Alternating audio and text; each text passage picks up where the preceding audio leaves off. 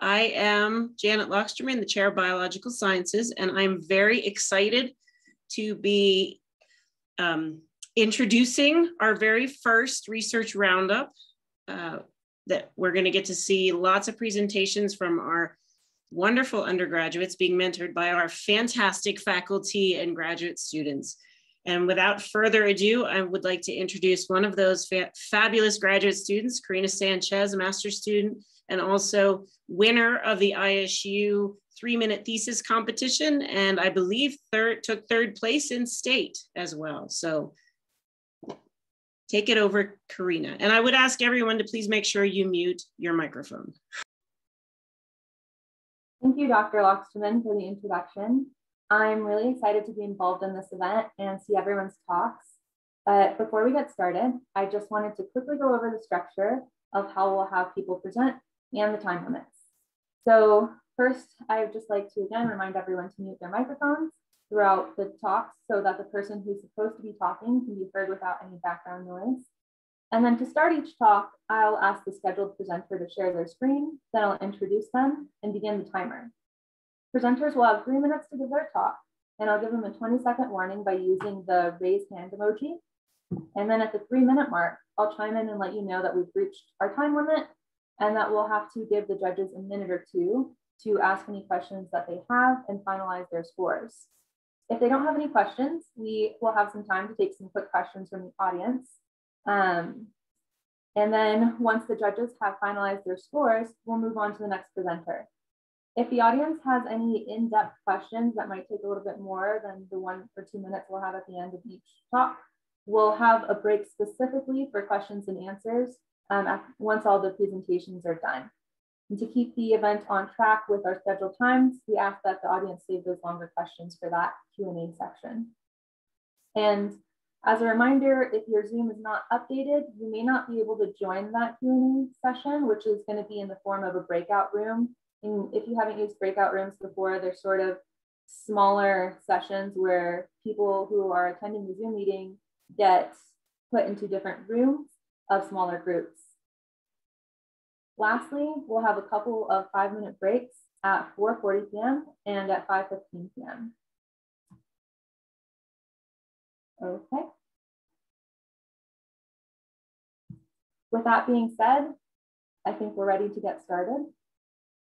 So first, can I ask Catherine to please share her screen?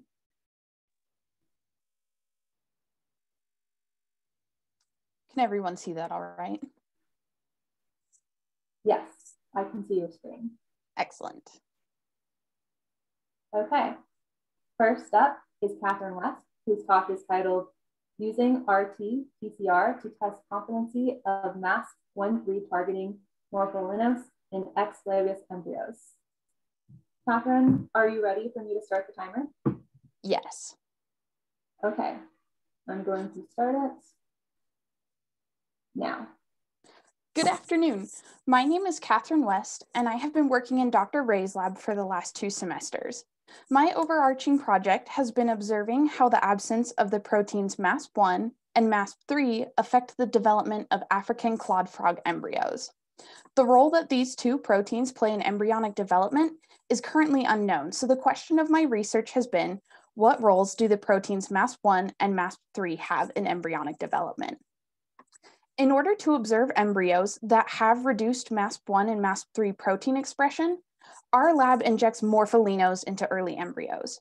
Now, morpholinos are short nucleotide sequences that disrupt mRNA splicing events, which in turn create non-functional proteins.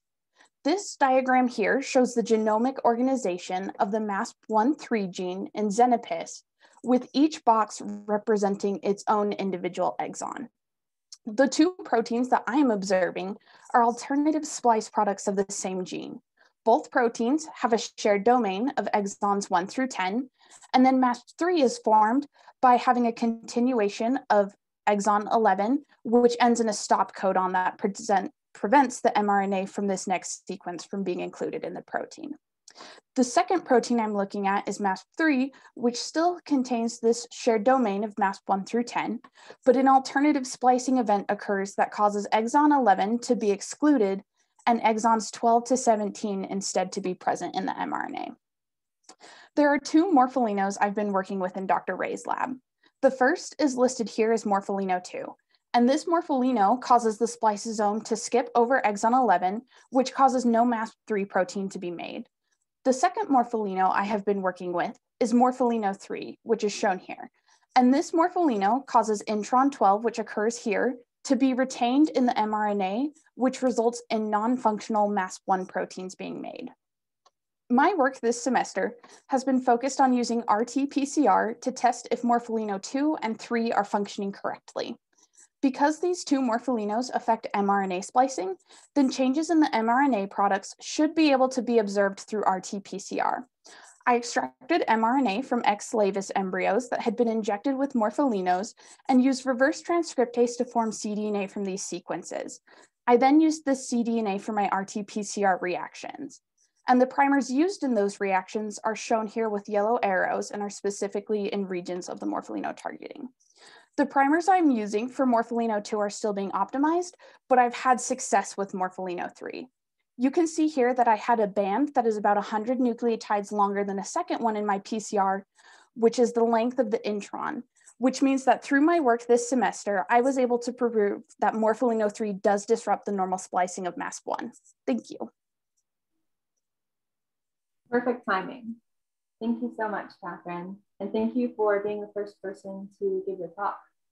Yeah. Woo! Okay.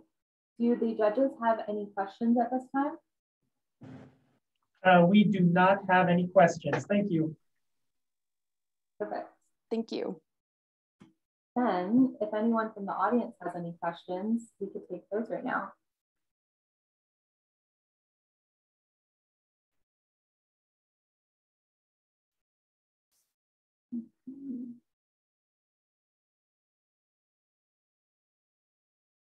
Don't see any questions in the chat. Well, I forgot to mention that Catherine's talk is the only microbiology topic we have today, so that is really exciting. And then the next section is going to be integrative organismal biology.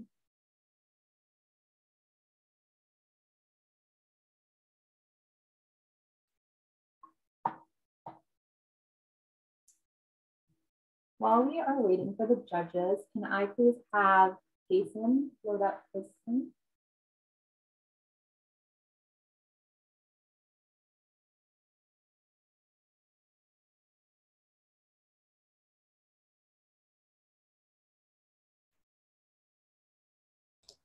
Does that look good? Alrighty, the judges are done. Thank you. Perfect. Next, I'd like to introduce Jason Christensen, whose talk is titled Stuff in a Bucket, the Effect of Confinement Stress on Cortisol Levels in Brook Trout. Jason, are you ready for me to start the timer? Yes.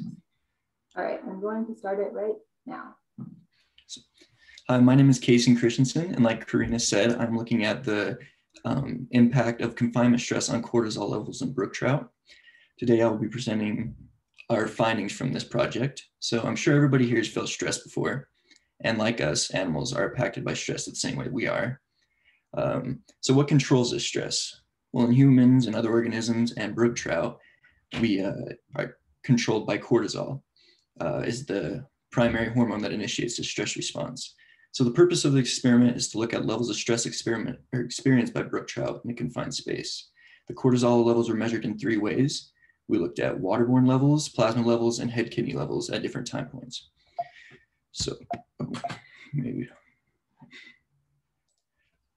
like I mentioned above, we have a confined space of 350 milliliters for 3, 5, 15, 30, and 60 minutes. So fish are constantly exuding hormones into the water around them. So we took the waterborne cortisol measurement from the buckets that they were in during this time. As you can see, there is a increase of cortisol levels over a 3, 5, and 15 minute period, as well as a 5, 15, 30, and 60 minute period.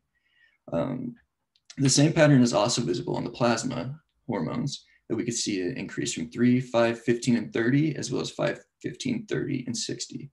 So what do we see in the head kidney? Well, in the head kidney, we didn't really see any increase over the time points, and this is probably due to cortisol being synthesized and immediately sent out through the body, and there wasn't enough time for cortisol to build up in the kidneys, or the head kidney. So the sex of the fish were determined post hoc. We noticed a difference in the fork length and mass, with the males being drastically distributed wider than the females, but they were overall bigger. We also found that there was a difference between the rate of cortisol exuded from the brook trout between the males and females. Per minute, the females had a greater release of cortisol compared to the males, despite being generally smaller. So what does this mean? Because of the parallels between the waterborne hormones and plasma hormones, there may be implications to look at the waterborne hormones instead of plasma hormones. This would be a less invasive way of doing it. Also, we found detectable levels at 3 minutes, and so that you could take other hormone samples without being impacted by cortisol. And finally, there's a difference in the rate of release of cortisol between the sexes, suggesting early life confinement can lead to sex differences in stress response. This may have important consequences on reproductive success. Thank you.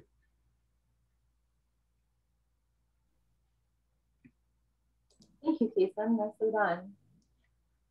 Do we have any questions from the judges? No questions from us, thanks. Okay. And then we have a minute or two to take any questions from the audience again, if anyone has any. Looks like. I have a question. This is Colton. I can hear you. Hi. Yeah, that's very interesting work. What do you speculate might be the root of the difference in the stress response between males and females? Any ideas along those lines? I'm not sure. That's a very good question. I don't know. That's something that we've kind of found out that wasn't part of what we were looking at. That was kind of came up in as we were looking through the data. So we're not quite sure at this point. Right. Yeah, there are there are a lot of actual examples now, or a growing number of examples of ways in which fish females and males differ in terms of their behavior and ecology as well as physiology. So this could be an interesting addition to that. Thank you.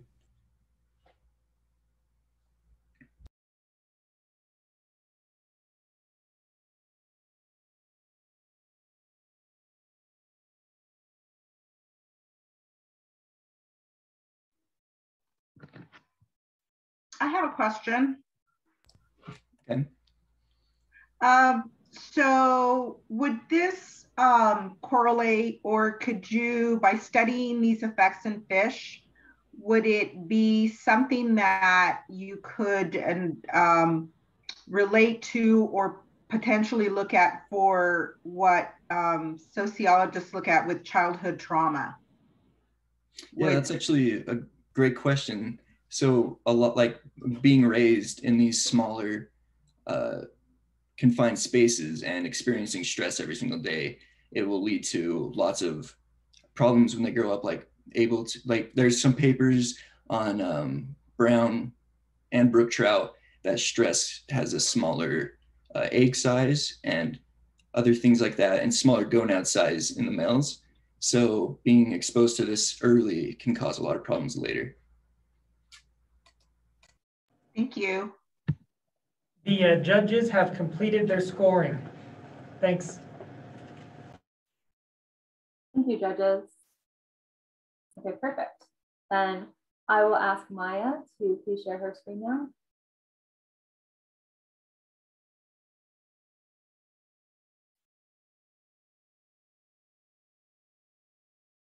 I'd now like to introduce Maya Elliott, whose talk is titled Coming Out of the Last Ice Age, Fossils and Cave Sediments.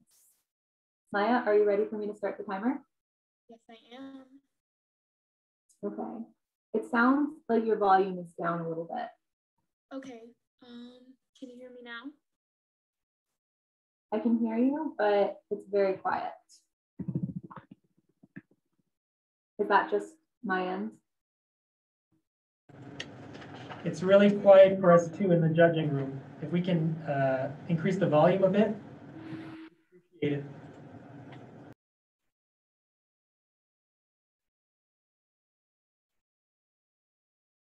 Afraid I don't know how to do that. Right. Is that better? It's still pretty quiet. I wonder if we could potentially switch the order a little bit, if that's okay with everyone, to give you a minute to increase the volume. Yeah, if that's okay. Let's just keep it as it is, and we'll adjust. We'll stand closer to our speaker. But yeah, we're good. Let's do it. Okay. All right. I'm sorry about that. Oh, it's okay. I'll try and All talk right. loud. I will start the timer now. All right. So my name is Maya, and this semester I've been a CPI in Dr. P. Cook's paleontology lab in the museum. What me and my fellow CPIs have been doing is sorting through cave sediments this semester. So this cave is in Owyhee County. It's called Grasshopper Cave Site. And as you can see there, it's in the southwest corner of the state. And we know that the fossils we find here are going to capture the transition from the Pleistocene, or the Ice Age, which is 2.5 million years ago, to 11,000 years ago, to the Holocene, which is the age we're actually in right now, which is 11,000 years ago to the present. So we're actually working on getting some more specific ages on this, so that is to come. And the reason that we would excavate cave sediments is because caves are very good at preserving fossils. Now, out in the open, caves have to do, there's weather and there are other animals that might come and scavenge. And so things are less likely to fossilize, whereas in a cave, things are more likely to fossilize because of the protection the cave offers. Now, my fellow CPIs and I would really just take a handful of sediments at a time, put it in our little box, and go through with our tweezers and see what fossils we could find. Now, this was very time consuming, but it was very rewarding because we were able to find a lot of these microfossils. And I was also able to identify some of them, and here are my favorites. So these top pictures are of the meadow vole, this little mouse that's around here, and here are its teeth. Now, the interesting thing about these rodent teeth are that each has a specific ridge pattern that is only its species has. So I was able to identify these teeth by taking an already identified meadow vole's skull and comparing it to the teeth underneath the microscope. And that was, made it a lot easier to identify them. Now, in the bottom left, we have the Columbian ground squirrel. I found 2 teeth and a toe for it. And you can see its teeth is a lot more like ours with a root. And that is because it is omnivorous compared to the completely herbivorous meadow vole. Now, both the ground squirrel and the meadow vole would be common prey items in this area. So they have a lot of good reasons to be hiding in a cave, which is why we probably found them there. Now, this last one here is the coyote, and this is just one of its incisors. And we haven't found a lot of carnivores yet, at least. And that's mostly because they're gonna have bigger bones, and researchers are gonna be able to pick them up while they're going through, whereas we get to find the smaller microfossils and deal with kind of the harder part. And so we hope that as we keep identifying species, that we can learn more about this ecosystem in a transition from the Ice Age to the Holocene. Thank you. Thank you, Maya. Very neat talk. And I will ask the judges really quick if they have any questions.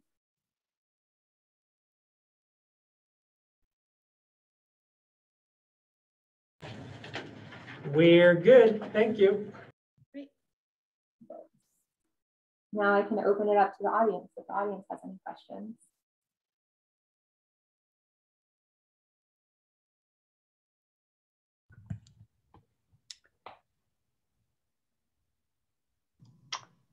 And Maya, I have a question for you. I'm curious how much sediment do you have to look through in order to find these fossils?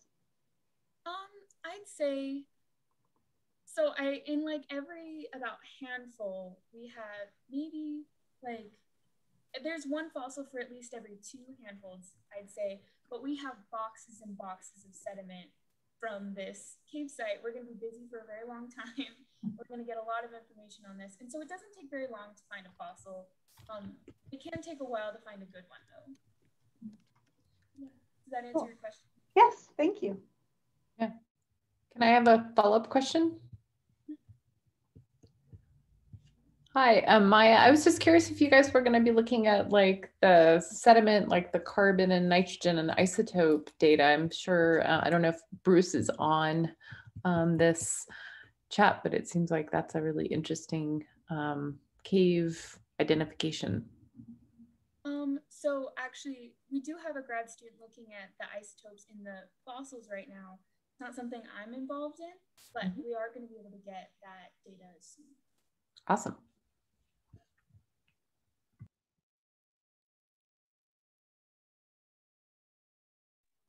Hey, Maya, what do you do with the fossils that you can't identify? They kind of end up staying in the collections for a long time, and they stay there mostly,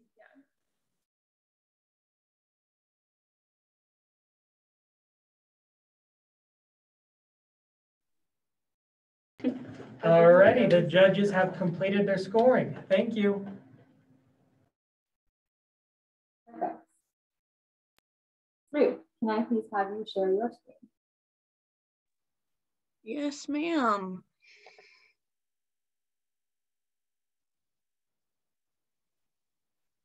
And figure out how to present. Should be that button. Awesome. Perfect. Next, I'd like to introduce Ruth Andrews, whose talk is titled Stable Isotope Analysis of Aquatic Food Webs in Wallowa Lake, Oregon. Are you ready for me to start the timer, Ruth? I am. Starting it now. Okay, so my research right now is looking at Wallowa Lake in Oregon, which is a large glacial lake located in northeastern Oregon. If you look at the map over here, I don't know if you can see my pointer, I assume you can. We've got the border with the Columbia River here, kind of along this edge, and then down here is Oregon, and here's northeastern Oregon is where Wallowa Lake is located. So about 100 years ago, a dam was built that blocked access to Wallowa Lake to anadromous Pacific sockeye salmon. And since then, 8 other dams have been built on the Columbia and Snake River. So there's currently a rehabilitation project underway that would provide structures that would allow fish to pass through these dams. And we're looking at the isotopes in the fish that are currently in the lake to determine how this reintroduction of salmon might affect the lake's food web. So I kind of inherited this project. Right now we only have the 2019 samples process, which is 54 samples from 5 different fish species, but we are currently working on the 2020 sample set. The carbon and nitrogen isotope levels in these fish samples can indicate where they fit in the lake's food web. So the carbon 13 is an indicator of where the fish are feeding, like what habitat within the lake. And the nitrogen 15 is an indicator of trophic level.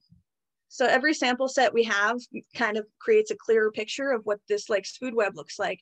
And so in order to manage the wildlife and make sure that it's safe to introduce the salmon to the lake, we have to have a pretty clear picture of that food web. So it's still underway, but that's what we're working on right now.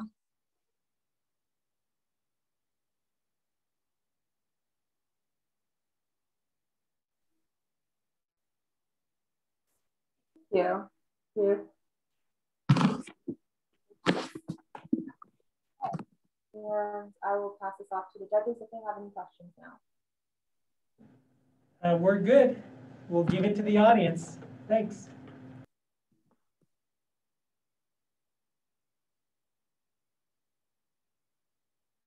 And it looks like Dr. Baxter has a question. Yeah, it's a really interesting project. I'm looking at your plot there of the isotope, stable isotope data for fish from Wallowa Lake. And I'm wondering, what do you think about why there's such a large spread in values for kokanee, for example? I assume that's kokanee in July. There's a large spread in their del 15 value and 15 values, and there's a large spread along the carbon axis, for what I assume are the suckers. Any ideas about why those are spread out so much?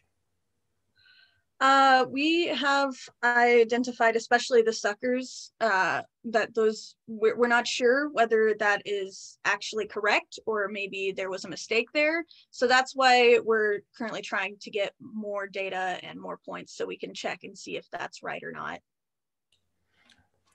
Right. I mean, if it were right, it might mean that some suckers are doing very different things in the food web than others, right? Yes. Similarly with those kokanee, that some of them are feeding at much higher trophic levels than others. It seemed like. Were those fishes of different sizes and life stages, or were they all adult kokanee? Do you know? I'm not sure. I've recently kind of inherited this project and have been trying to get up to speed on it. But we are looking a little bit at what month of the year it is can affect the different how those values come out. So we're not entirely sure yet, but hopefully more data in the future will help form a clearer picture. Great, very interesting.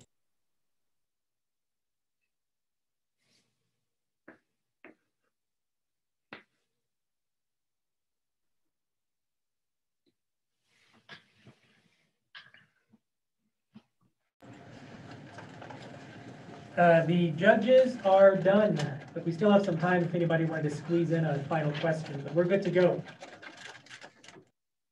Okay, thank you. Yes, so it looks like we're making good time.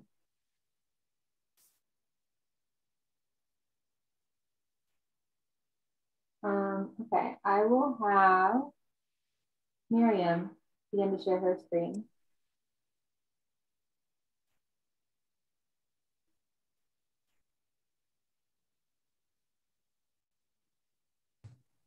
All right, can everybody see that?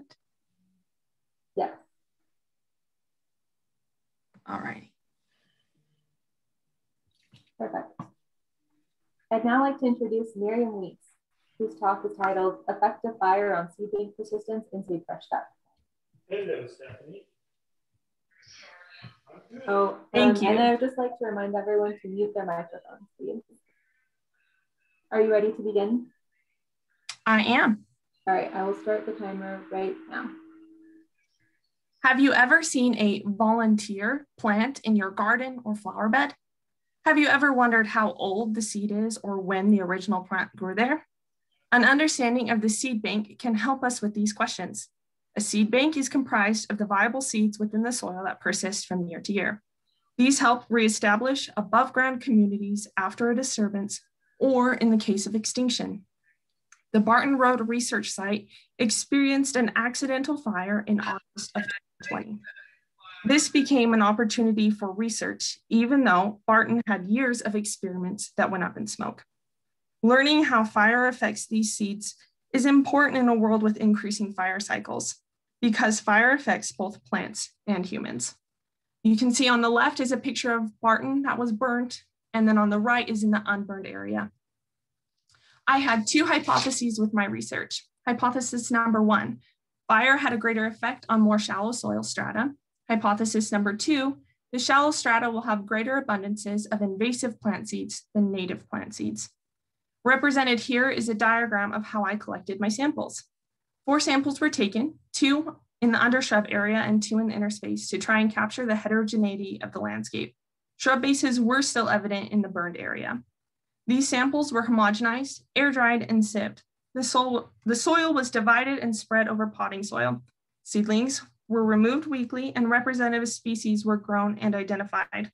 Not all were able to be identified, some remained unknown.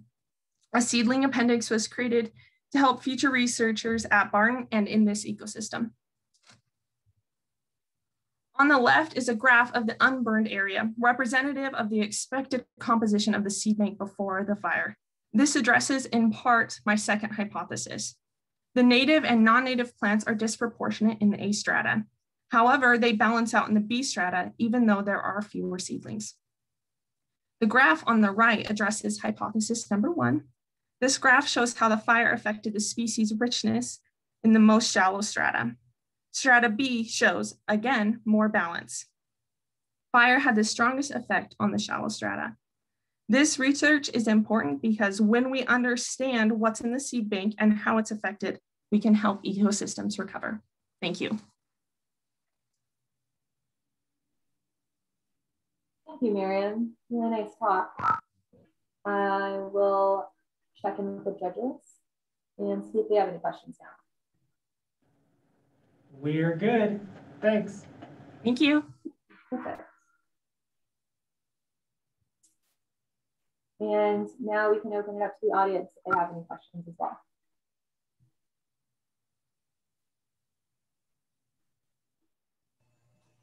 Hi, Miriam. This is Keith Reinhardt. Hi. I was wondering, off the top of your head, what species were you finding? Both, I don't care about native or non-native. I just want to know what you were finding out there. I found a lot of cheatgrass, a lot of Lactuca seriola, which is a prickly lettuce. This is Cimbria multissimum, which is a mustard. Both of those are invasive. I did find a few of the native plants that made me very happy. I found 2 little sagebrush seedlings. They were not the big sagebrush, which I really hoped for, but they were the cut tip sage or the Artemisia tripartita. So that was exciting. So I did find a wide variety, but a lot of the invasive things. Great, thank you. No problem.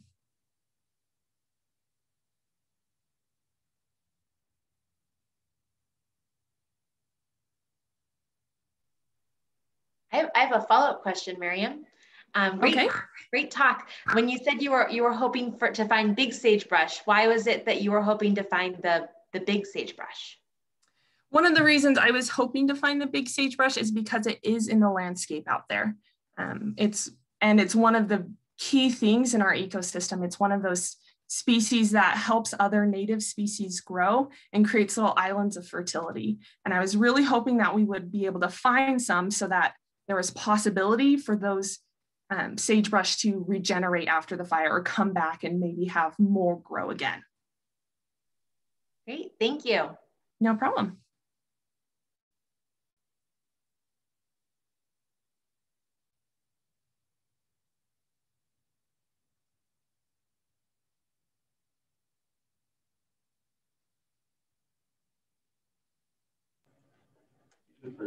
All righty, we're good to go. Thanks. Okay, thank you, everyone. So we were scheduled to take a 5-minute break at 4:45. It looks like things are running ahead of schedule. So I wanted to check with the judges. Would we still like to take a break now and come back at 4:45?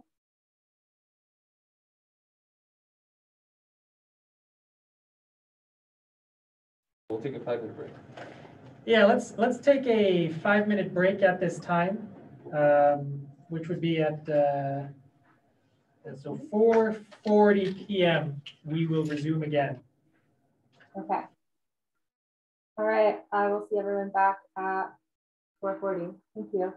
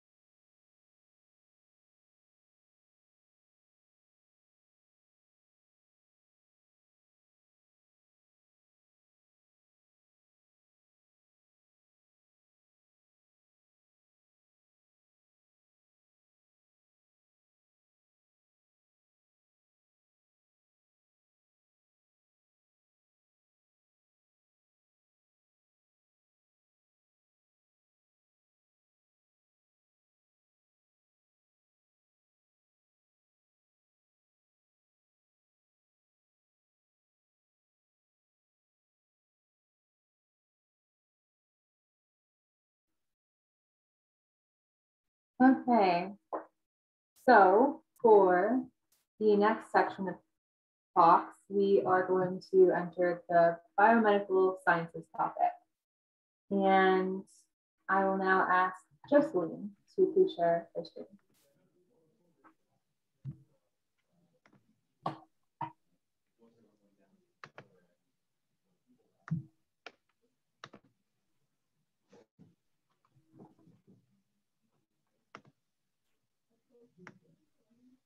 Perfect. I'd like to introduce Jocelyn Castillo, whose talk is titled Investigating the Correlation Between Immune Responses and Collagen Deposition in the Lungs of Amphibole Asbestos-Exposed Mice through the use of multiphoton microscopy and paraffin tissue embedding. Jocelyn, may I start the timer? Yep, we're good. Okay, I'm starting the timer now. Hello, my name is Jocelyn Castillo, and the project that I will be presenting today is something that I have been working on for the past year and a half in Dr. Servy's lab. And like previously mentioned, it has to do with looking at the correlation between immune responses and collagen deposition in mice that have been exposed to amphibole asbestos through techniques such as multiphoton microscopy and paraffin tissue embedding. So to start off, it would be a good idea to define what asbestos fibers are. Asbestos fibers are naturally occurring fibers, usually found in rock deposits, but also known to be used in things, well, to have been used in things such as construction work, specifically insulation. And so some of the effects of asbestos exposure are the possible development of diseases such as cancers, autoimmune disorders, pleural fibrosis, or excessive collagen deposition, which is what our research revolves around. And previous findings suggest that individuals that have been exposed to asbestos develop these anti-mesothelial cell autoantibodies, which are the driving force behind excessive collagen deposition. And so the hypothesis for this project is that mice with anti-mesothelial cell autoantibodies, or MCAAs, will display higher collagen levels in the pleural tissue. So just to orient ourselves, we are looking at this area right here, the pleural cavity. So in order to be able to either prove or disprove our hypothesis, we began by having a group of mice that had been exposed to different types of asbestos fibers, and of course our control group that had been exposed to simply saline. And through using multiphoton microscopy, which is where we obtain these two images over here, we were able to scan the lung tissue. And we expected to find that these images on the right, for example, that are brighter and more intense, belong to mice that had higher collagen level depositions. And while these images like this that are more dull and less bright belong to mice that had not been exposed to asbestos and had lower collagen levels. However, once putting together all the data, we found that there was really no statistical significant difference between the different groups that, for example, the group that had been simply exposed to saline and the group that had been exposed to the different types of asbestos fibers. Our current steps, though, are taking that same group of lung tissue and embedding it in paraffin wax and sectioning it, mounting that tissue onto slides, and using hematoxylin and eosin staining. We are able to hopefully be able to look at the architecture of the tissue, and we expect to find that mice that have simply been exposed to saline will show this clear architecture, while mice that have been exposed to asbestos will show these aggregates of lymphocytes indicating some sort of localized immune response. And so, yes, that is all I have for today. I hope that you have found this research to be of some interest, and yes, thank you. Thank you, Jocelyn. Okay. Do the judges have any questions at this time? We do not. Perfect. Then I will pass it off to the audience.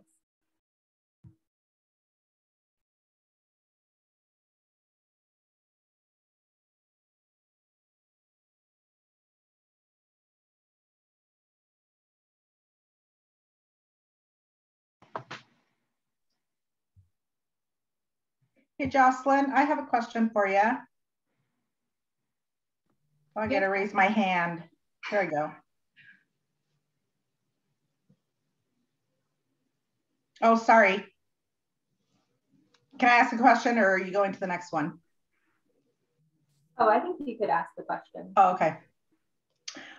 No, this is like really good research because asbestos has really affected marginalized communities that were exposed to it in construction jobs.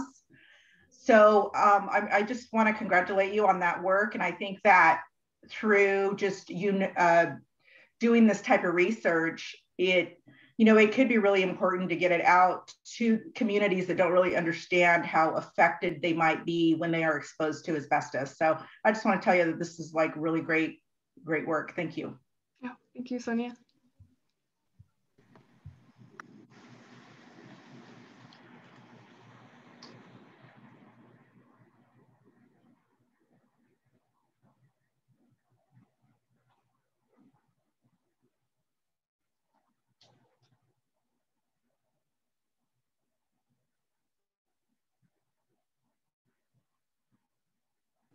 The judges have finished their deliberation.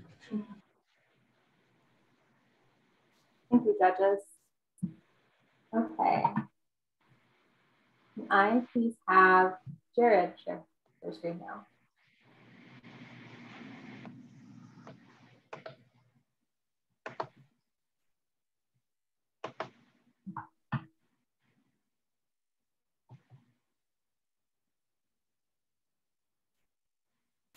Perfect. Next, I'd like to introduce Jared Nesson, whose talk is titled Generating Plasmid Constructs for In Situ Hybridization. Jared, are you ready for me to start the timer? Yes. Okay, I'm starting it now. How do we know when and where certain genes are expressed? Through a method called in situ hybridization. The first key step to performing in situ hybridization is to isolate an RNA sequence and clone it into a plasmid vector. And that's what I did this semester. In the Ray lab, we used the African clawed frog as a model to study the molecular drivers of embryonic development. Previous research has shown that the transcription factor HIC1 affects neural crest migration, which is an essential process that leads to the development of craniofacial bones. HIC1 does this through the regulation of the canonical Wnt signaling pathway, but we don't know how exactly it regulates this signaling. Through RNA sequencing experiments, genes involved in the Wnt signaling pathway were identified that may help give us an answer to this. A few of these genes, Frizzled8, FOXD1, and Claudin6, were used to generate plasmid constructs for in situ hybridization. The first step of this process was designing a cloning strategy. To develop the plasmid construct, I needed to identify the target gene sequence, develop primers to this sequence, and identify restriction enzymes that would be used to insert the sequence into the plasmid vector PBSKS2. Using the Zen-based website, which contains xenofish gene information, I constructed an mRNA sequence by combining exons and identified primers unique to this sequence. I compared restriction enzyme sites present in the multiple cloning site of the BSKS2 plasmid to the RNA sequence and chose 2 restriction enzymes that were not present in the sequence to add to the 5' ends of my primers. Now that my primers were constructed, I amplified the RNA sequence through PCR. I performed a restriction enzyme digest on the RNA sequence and the BSKS2 plasmid to create complementary sticky ends. Through ligation, these sticky ends base paired, inserting the RNA sequence into the multiple cloning site of the plasmid. Now that my plasmid construct was complete, I needed to make more of it. To do this, I took advantage of the natural machinery bacteria use to replicate. I transformed the construct into E. coli cells that made more of the construct as they reproduced. Since I needed individual clones, I grew the construct on media containing the antibiotic ampicillin. PBSKS2 has an ampicillin-resistant gene, so any colonies that grow should contain the plasmid.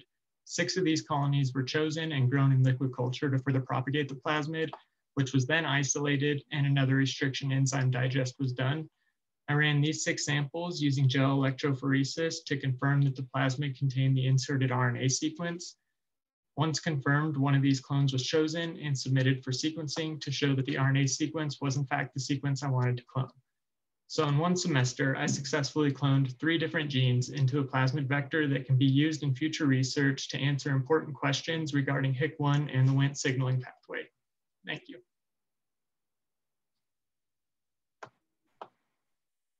Thank you, Jared. Okay, do the judges have any questions at this time? I think we're okay, thank you. Okay. And if the audience has any questions, feel free to chime in or raise your hand. Hi, Jared. That was a great talk. I have a question for you. So in terms of the 3 genes that you were looking at, what is the importance of those 3 genes and how would they be hypothesized to fit into the pathway or during signaling?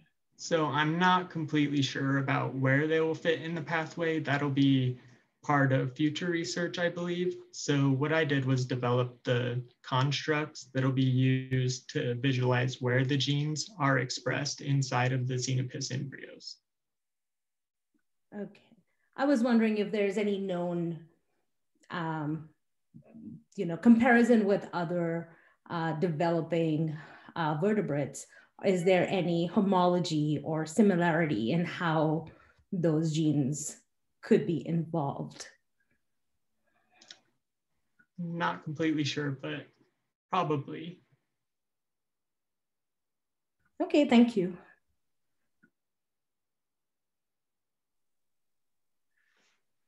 Hi, Jared. I have a question that might not be super relevant, but I'm just curious. When you grow the different, the bacteria on the plate and then you pick 6 colonies, are there a lot more than 6? And how do you pick which 6 to then grow up in the broth? Yeah, there are usually a few more than 6. Like I usually got like 12 to 14. And I would just choose colonies that had clear borders. So they didn't have like the satellite colonies around, because if they have the satellite colonies, that means that the antibiotic has been diluted. So that just ensured that we had genetically identical colonies when I chose them. Neat, thank you. I have another question if you have a minute. It is, what was like something like that you found that was unexpected while you were during this process? I don't know about really unexpected, but doing the ligation itself, like putting the RNA sequence into the plasmid, was kind of finicky sometimes, so it didn't always work out. So I just had to redo that a few times. Thank you. Yeah, it's always when you're actually doing work at the bench, it's way harder with way more limitations sometimes. That's good.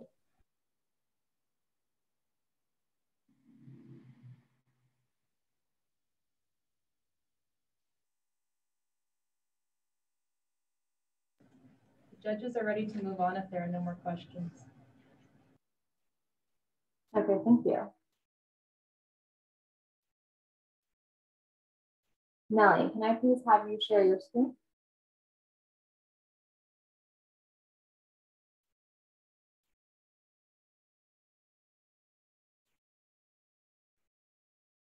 Perfect. Next, I'd like to introduce Nellie Kizuza, whose talk is titled Fossil Preparation and Conservation at the Idaho Museum of Natural History. Nellie, can I start the timer? Yes. All right, I'm starting it now. Hello, everyone. My name is Nellie Kizuza, and I'm a CPI research student in the Vertebrate Biology Lab with Dr. Brendan Peacock as my advisor in the Idaho Museum of Natural History. My research was based on different techniques of preparing fossils with the purpose of conserving them for future usage. Before I dive into my research, here in these slides, here in this picture of a dinosaur called Orictrodromium, meaning, Orictrodromia, meaning digging runner. Fun fact about this dinosaur is that it is an Idaho only named dinosaur, and we have its fossil here at the museum. The museum has thousands and thousands research collections for all over Idaho, and the collections are collected underground. Here in this picture, I'm in the collection storage room, which is underground at the museum, and I'm doing inventories. When doing inventories, I record the site and the specimen number of the fossil, which means once a fossil is collected at a given cave, at the given site like a cave, it's brought to the museum and given a specific number. Then the storage room location, it means in what cabinet and what drawer number the fossil are stored. Here are the cabinets, and here are the drawers. Finally, the nature of the specimen, if it is a complete fossil or if it's a fragment of fossil. One interesting fossil I found during inventories is a huge, heavy cervical vertebrae of Idaho camel called Elmer. And here in this picture, you can see how big of a difference is the human cervical vertebrae and the camel's Elmer's vertebrae. Finally, in my research, I learned how to use different tools to prepare the fossil. Here in this picture, I'm preparing a Hergeman horse vertebrae by using an air scrub and magnifying glass loupe to remove any particles or stone attached on the fossil. The purpose of preparing the fossil is to preserve them for future research and exhibition like skull, everyone got one. This exposition is currently happening at the museum, which different species skulls are on display. I would like to end my presentation by inviting everyone to visit the museum and also our research lab and discover more of Idaho's own collection. Thank you. Thank you, Nellie. Great talk. Do the judges have any questions at this time? I think we're okay. Okay. And I can now pass any questions off to, or invite any questions from the audience. If anyone has any.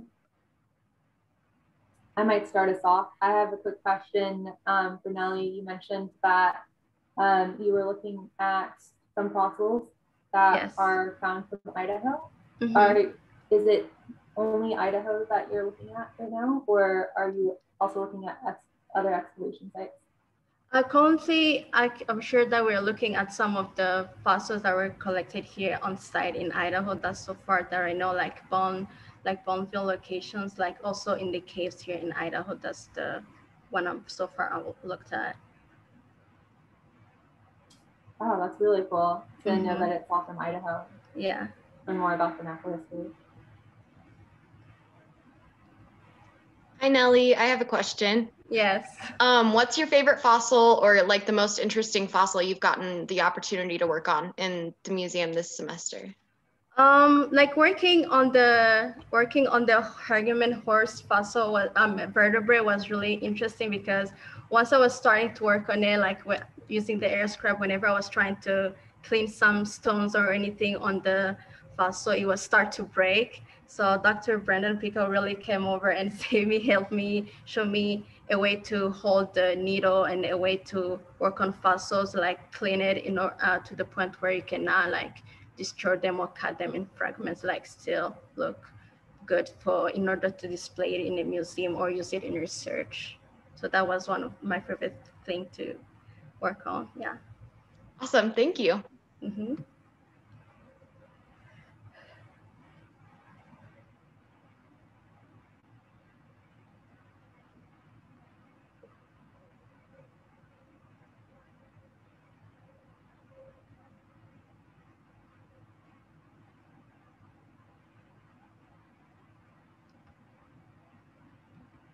All right, I think we're good to go. Okay, thank you. So, Trinity, can I please have you share your screen? Can everyone see that okay? Yes, it looks good on my end. Okay, I'd like to introduce Trinity Hammond, whose talk is titled Mindfulness in Athletics. Trinity, are you ready for me to start the timer? Yes. Okay, starting it now. Good evening, everyone. As she said, my name is Trinity Hammond, and my research was done under Dr. Kurt Anderson for my honors thesis. To start out, to define mindfulness, there's a picture right here. There's an owner walking their dog, and in the dog's thought bubble shows the scenery, but in the owner's thought bubble, it has home life, work life, and worrying about bills. And for mindfulness, it's being aware of what's in the present and what's right in front of you. And I have that applied into, if it'll move further. and that is applied into athletics. And in my project, I did a meta-analysis on mindfulness and athletics, and mindfulness practices can include meditation, different forms of yoga, and Tai Chi. And within that, 4 studies were looked at and different experiences in professional leagues with mindfulness. And in those studies, it was the methods used dealt with questionnaires that asked athletes on their ratings of stress levels, anxiety, coping, and emotional regulation, using mindfulness in situations and not. And then from that research, the results show that there was a decrease in deep thought, difficulty in motion and regulation, and in stress and anxiety. And there was also an increase in being able to cope. And in one study specified on injuries, and there was an increase in pain tolerance with that. In conclusion, through my research, I suggest that mindfulness increases performance and cognitive ability in sports. However, the exact methodology to produce the most positive outcomes currently still under study and has become a source of significant scientific interest to sports psychologists and neurologists. Because of this, the study on what I looked at has been recent in the last few decades, and it's ever growing in the research behind it. Thank you. Thank you, Trinity. Okay, do the judges have any questions at this time? Surprisingly, no questions. Thank you, judges. And does the audience have any questions?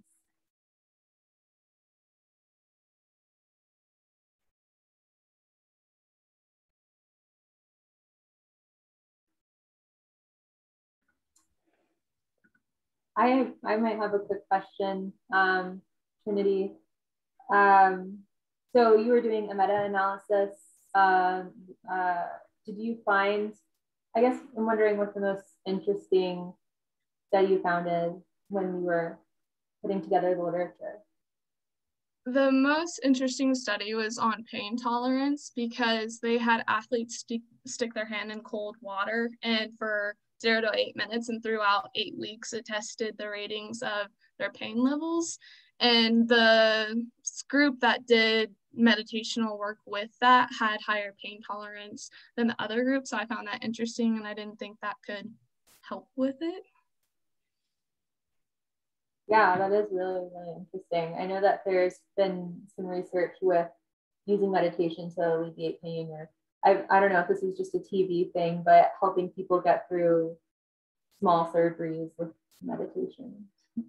Yeah, there's a doctor named Kabat-Zinn that he had a mindfulness practice, and it focused on people who are in severe pain. And it was like in 1979 when that all started. And so his research heavily relies on different pain tolerances and that. Interesting. Thanks. I will pass it off to Dr. Farhan. Hey, that was a fun talk, Trinity. I was wondering, during your searches, like were there any specific demographics that your search was yielding, or or how many studies are out there that are really looking at this question? It's ever growing right now. There wasn't too many studies to look at, but within the last 10 years, it's really kind of skyrocketed in it. And it's harder because there's not a specific reasoning on the science of how this is working. And so with more information coming in, hopefully they'll be able to conclude what's actually going on in the neuroscience of it. Okay, thank you. And it looks like we have a question from Dr. Sir. Trinity, I was just wondering, and you kind of touched on this, but if there was any specific mindfulness practice that you found was I won't say the best one, but that maybe had a bigger advantage compared to others? The ones that were most used often was actual meditation. In one of the studies, they just had a mindfulness coach with them and just having them be aware of it. In a lot of cases, athletes don't understand that they're using mindfulness and because it could be done with just having your headphones in and just being calm and in the moment. So it's hard to, they weren't really specific on which forms they used in it.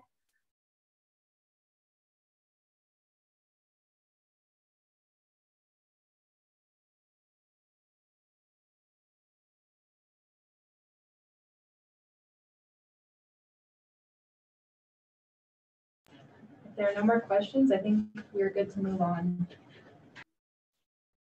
Okay, thank you. Megan, can I please have you share your screen?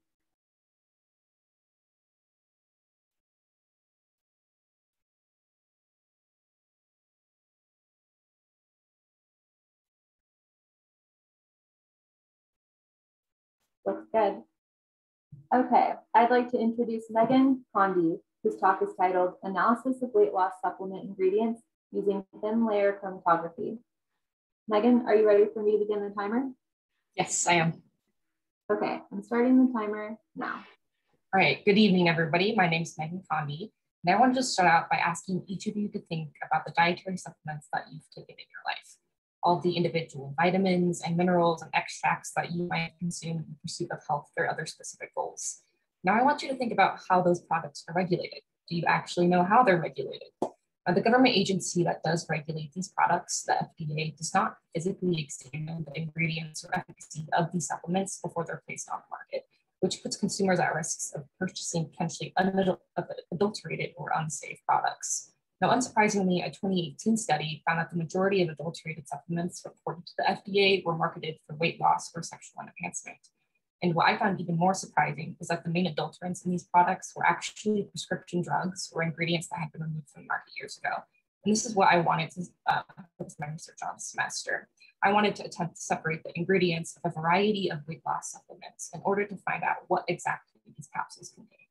So to begin, I examined the contents of weight loss supplements using thin layer chromatography, which, as I'm sure many of you know, is a separation technique that separates mixtures based on differing polarities.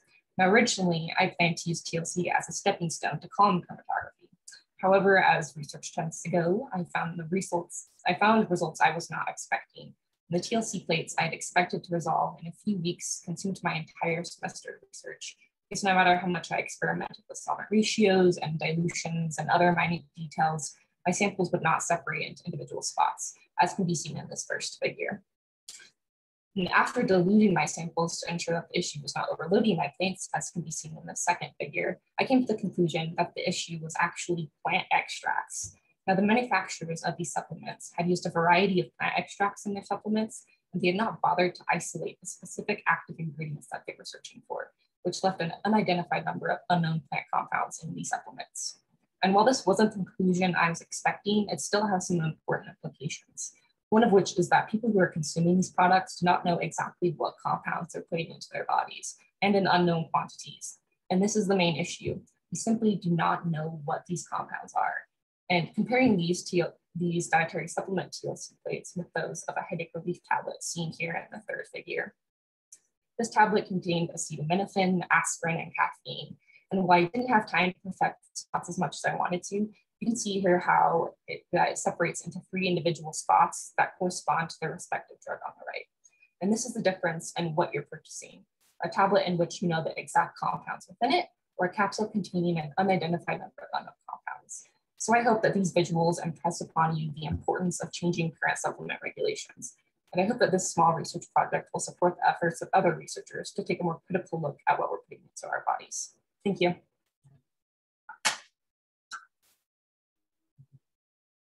Thank you, Megan. Really, really interesting. I'm going to check in with the judges and see if they have any questions. I think we're okay. Okay. And if the audience has any questions, then feel free to ask them now.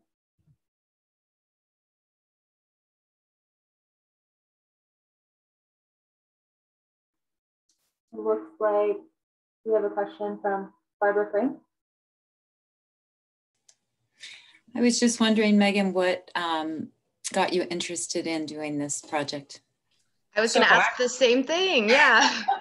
So I'm actually what got you interested? Yeah, so I'm actually a pharmacy tech. Oops, sorry, moved my desk, but I'm actually a pharmacy technician at URMAC. And so I was actually doing continuing education for my license. And I read an article that was about how dietary supplements are regulated. And I was actually really surprised that supplements, they don't actually physically examine the ingredients or making sure that they're efficacious before they're put onto the market like they do with prescription drugs. And so then obviously that can put them up to more, there could be adulterated ingredients in there and things like that. And that's why a lot of those dietary supplements actually have been found to have some ingredients in there that they shouldn't have. And I thought it was really interesting that some of them actually had prescription drugs. Like some of the ones for sexual enhancement actually have prescription drugs that you see in like Viagra and things like that. And so we don't want people taking prescription drugs along with, maybe they're already taking other prescription drugs and they don't know that maybe that these two drugs could interact in a negative way. So that's kind of what got me interested. And I thought it was kind of a fun project to do. So thank you, Dr. Finn. Good job.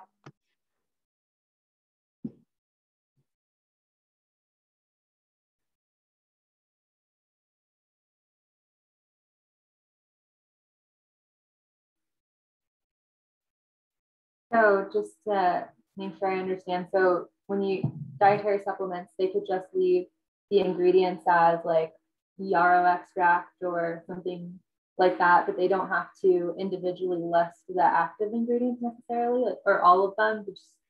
Yeah, so basically like I was saying with that combination drug that had like aspirin and acetaminophen and caffeine in it, exactly what those compounds look like and what exactly you're putting into your body. Whereas with these other, like I looked into weight loss supplements specifically, but they have like some of them contain like 5 different kinds of plant extracts. And even the one I looked into that only contained one, they all don't actually try, the companies don't actually try to go in there and isolate those active ingredients. Sometimes they'll try to standardize it to have like a certain percentage, and sometimes they won't. So they could be wanting to put caffeine in there from like a coffee bean extract, but you may not even know how much you're taking. And then not only are you not just taking caffeine, you're taking whatever else was inside of that plant at the time. So that's kind of the issue that's going on with those. Oh, interesting. Yeah, that's interesting that they fit into like a loophole of what they have to disclose. And I've heard something similar about makeup or anything that you put topically. Also, they have issues with properly labeling all the active ingredients, which I think is super interesting. Yeah, so and there's in dietary supplements, it's like $1 billion industry. And I think most people probably just take, your vitamin Bs and things like that, which I think have a lot much more likely to be safe. But for the people who are taking some of these like sketchier supplements like weight loss or sexual enhancement, or another big group was for like muscle enhancement, like they would have steroids in them sometimes and things like that.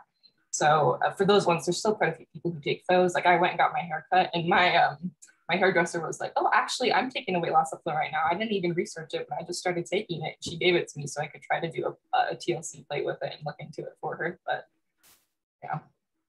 Oh, wow.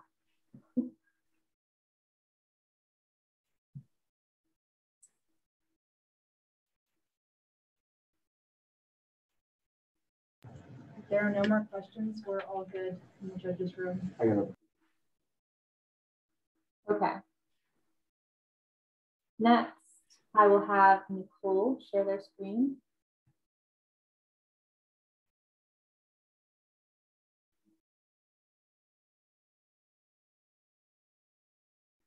Perfect.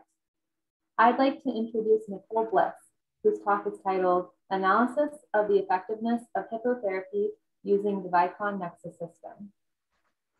Nicole, are you ready for me to start the timer? Yeah. Okay, I'll start it right now. All right. Hi, everybody. My name is Nicole Bliss, and for the past semester, I have been working with Dr. Marion for her research. And so we are trying to quantify the benefits of hippotherapy.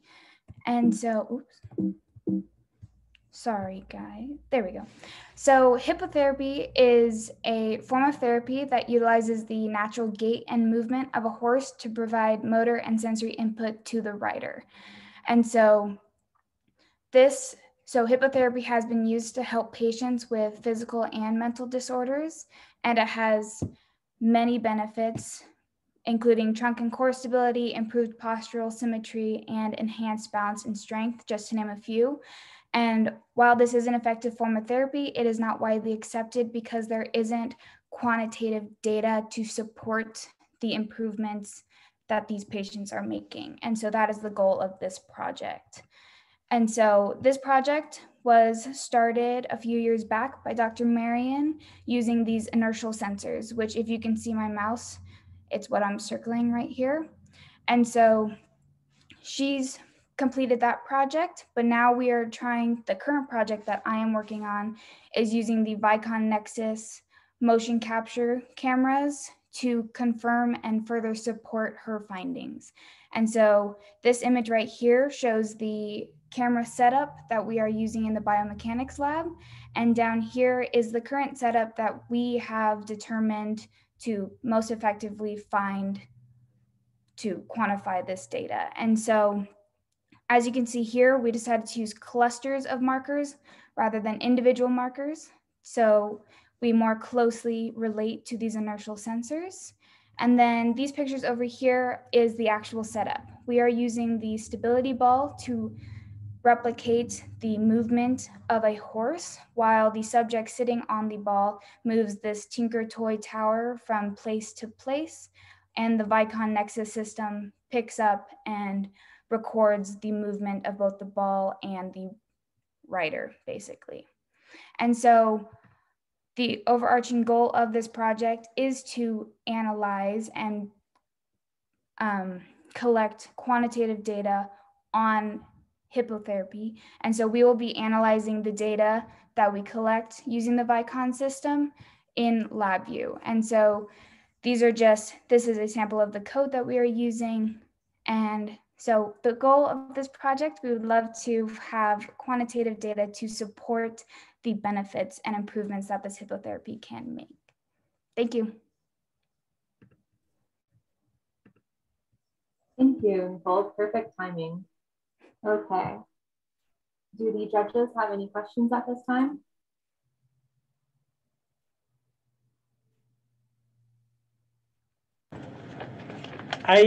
We actually do have one question. Why is it called hippotherapy if it stimulates horse movement? So hippotherapy, the hippo portion actually means horse in Greek. And so it's horse therapy. Gotcha, thank you. I think other than that, we're good. Okay, thank you. And does anyone in the audience have any questions?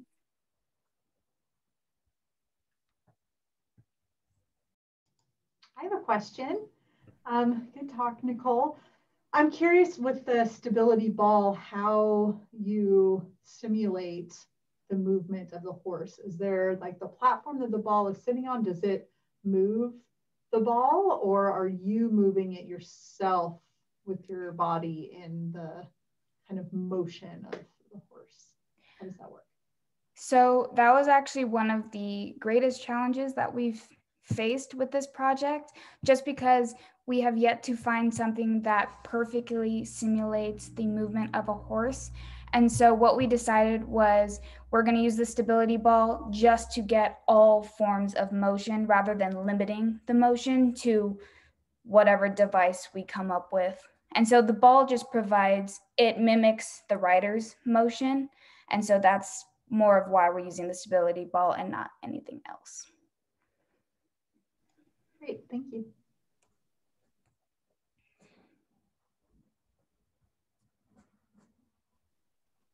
I have a question, Nicole. Yeah. Actually, there's a hippocamp down the street from my house. Mm-hmm. And I didn't know anything about them until, of course, I drive by it now every day. But and a lot of parents arrive with their children. do you know in your research, do they start them out first using the, that therapy with the ball or before they put them on the horse? I mean, because I know horses and they're pretty rough, or they can be. So actually the ball is specific to our project. Actual hippotherapy, if you send your child or patient to get hippotherapy, they will start you out on a horse. But the horses are very mellow, and you have at least 3 people.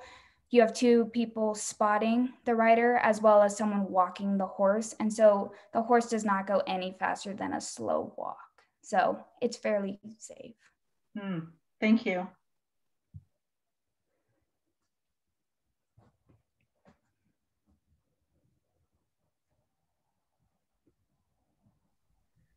I have a quick question if we have time.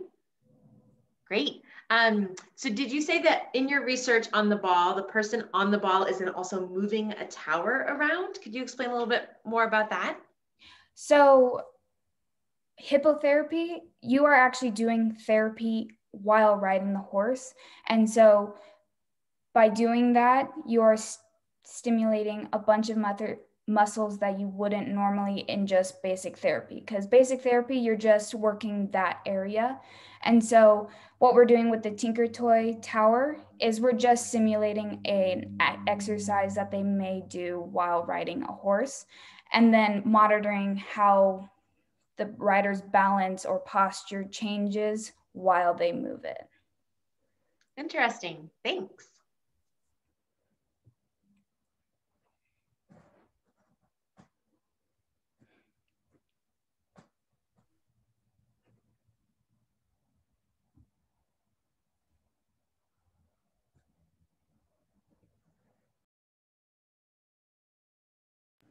The judges are done deliberating, and I believe it's break time, if I'm not mistaken. Yes, we have a 5-minute break scheduled, and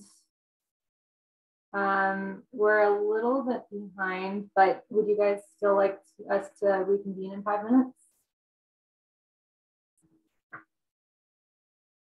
5:25. Yeah, so we'll just do a 3-minute break and then reconvene at 5:25. That's okay. Okay, perfect. I'll see everyone back at 5:25.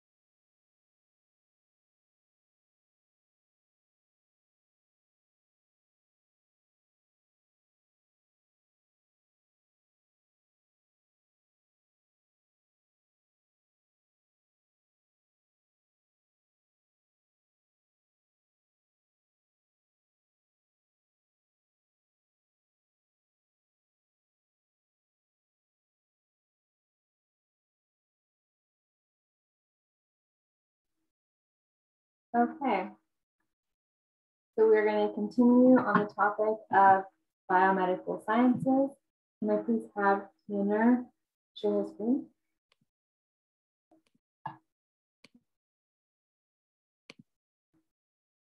Did that show up all right? Yes. Okay, I'd like to introduce Tanner Hill, whose talk is titled Canine Blastomycosis, Diagnostic Implications Using ELISA, Considering North-South Regionality. Tanner, are you ready for me to start the timer? Yes, go for it. All right, starting it now. All right, hey everyone. As Karina just mentioned, my name is Tanner Hill. I've been fortunate enough to work with Dr. Shirley over the past few semesters for independent problems, and I just wanted to share a little bit of data that we gathered last fall semester. And this one kind of has a little bit of a biomedical and a microbiology implications. So to begin, I first wanted to discuss kind of the premise of this research. So we're focusing on blastomycosis, which is a fungal infection caused by the dimorphic fungus Blastomyces dermatitidis. Specifically, we wanted to look at blastomycosis in dogs, as their behaviors make them especially prone to infection. And there is systemic concern, so systemic infection following initial infection. So it is important for research to assess diagnostic capabilities of this organism. And I also kind of wanted to focus on the geographic distribution of this organism. So I included a map over here on the right side of the slide showing that Blastomyces dermatitidis is found all the way from Canada down into the southern United States.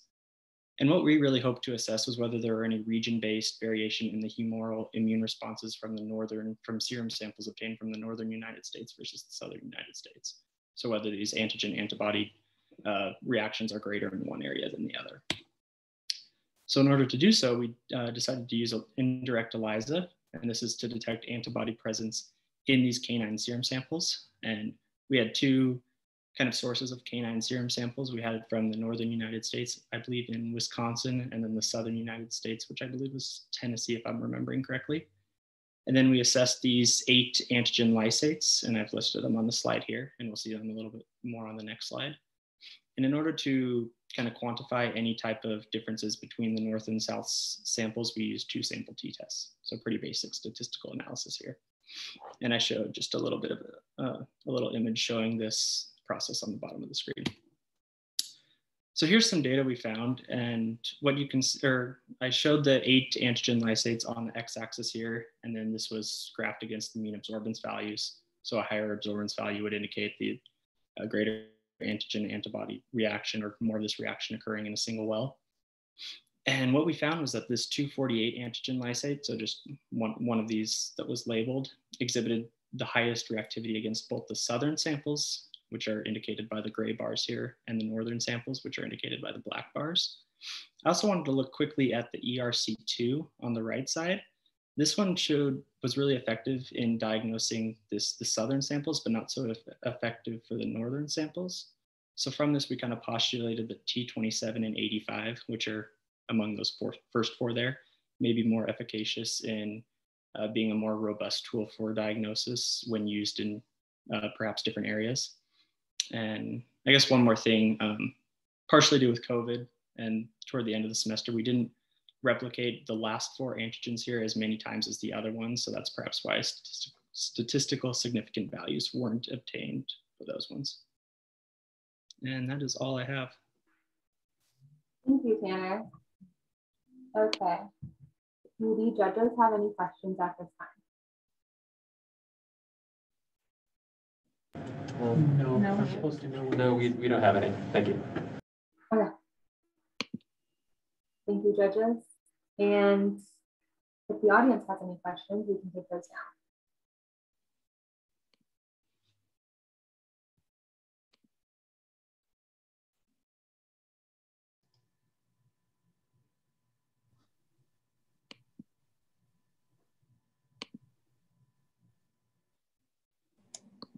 I have a question, Tanner. What was the most interesting thing you learned in this project? I'd say the most interesting thing was, so my evolutionary knowledge is a little bit limited, but when we were kind of establishing the premise for this research, there was a cryptic species that was identified that's kind of more localized to the northern United States. It's called Blastomyces gilchristii, I believe. And it was postulated that about 1.9 million years ago was when these two species evolved. So kind of from this, I was expecting that we would observe greater reactivities for most of these antigen lysates against kind of the northern samples rather than the southern samples.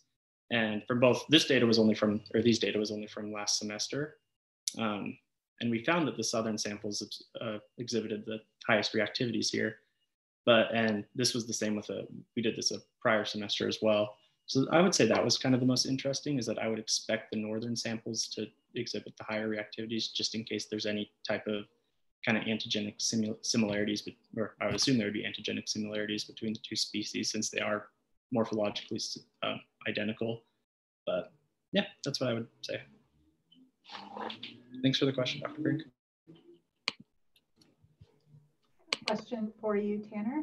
Can you tell me a little bit more about the antigen lysates and where they came from? How did you obtain those samples? And yeah, I can do my best to explain that, and it's not going to be a very good explanation, but this is research that's been done in Dr. Scalarioni's lab for quite some time at ISU, and I know that they were in his laboratory, but when I kind of came onto this project, I wasn't involved in any type of coordinating any type of receiving these samples or really knowing where they're from. I know I have some data, not with me obviously, where the serum samples were obtained, but not really the antigen lysates. So I apologize that my answer isn't super great for that, but.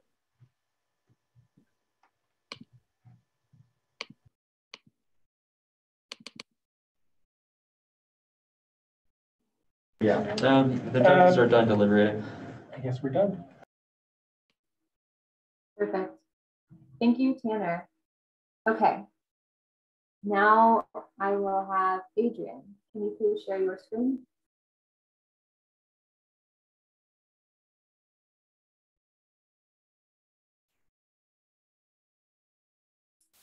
It looks good on my end.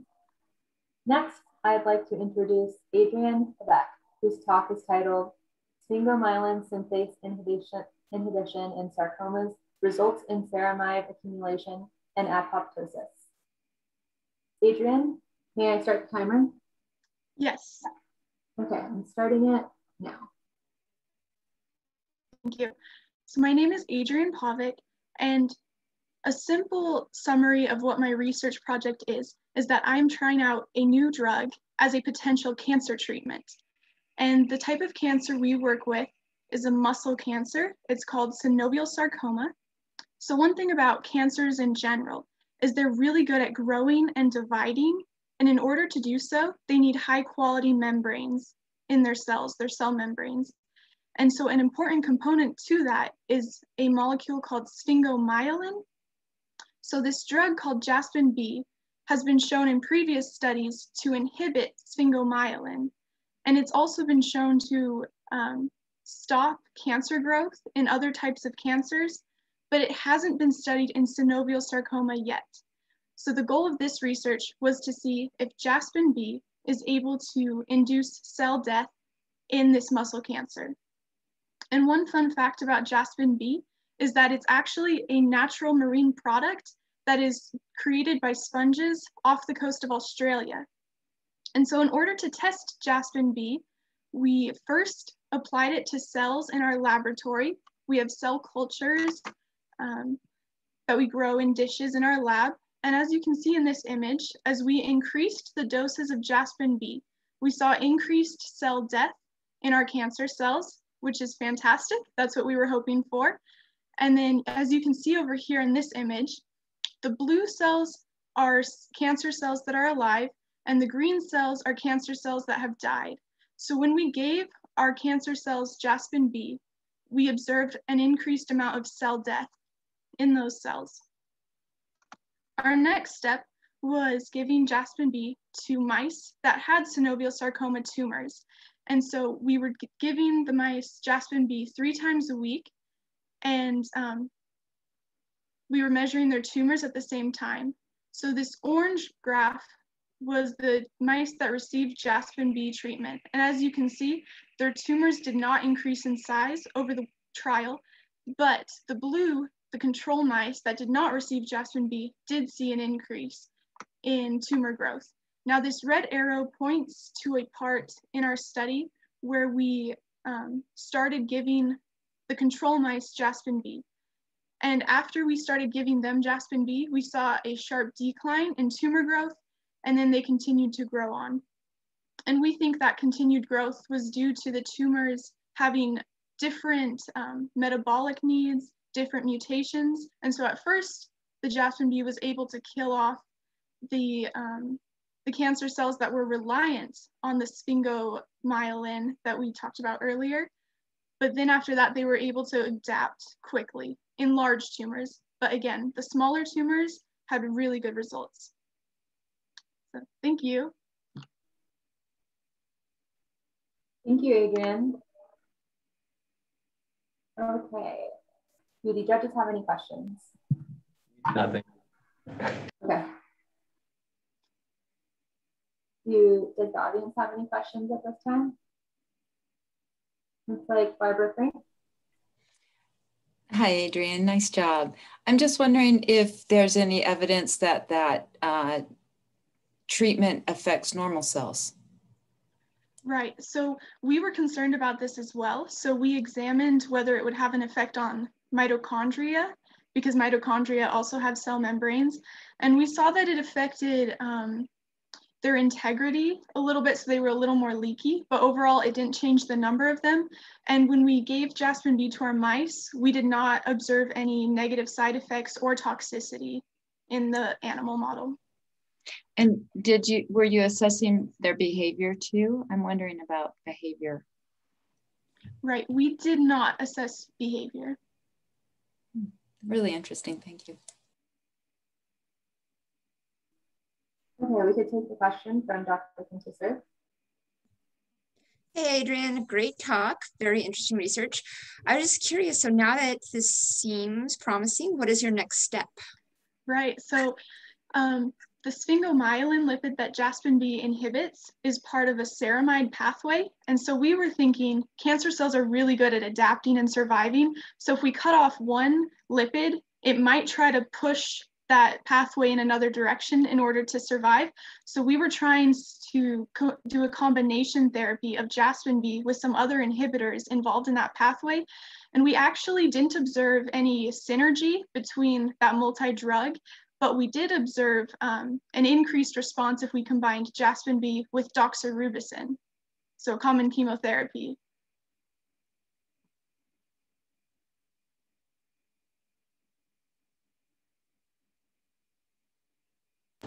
We're done deliberating.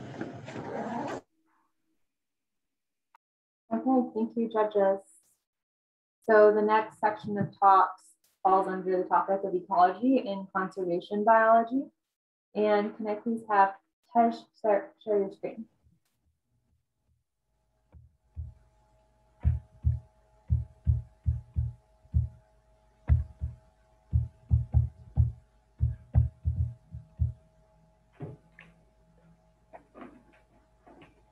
Okay.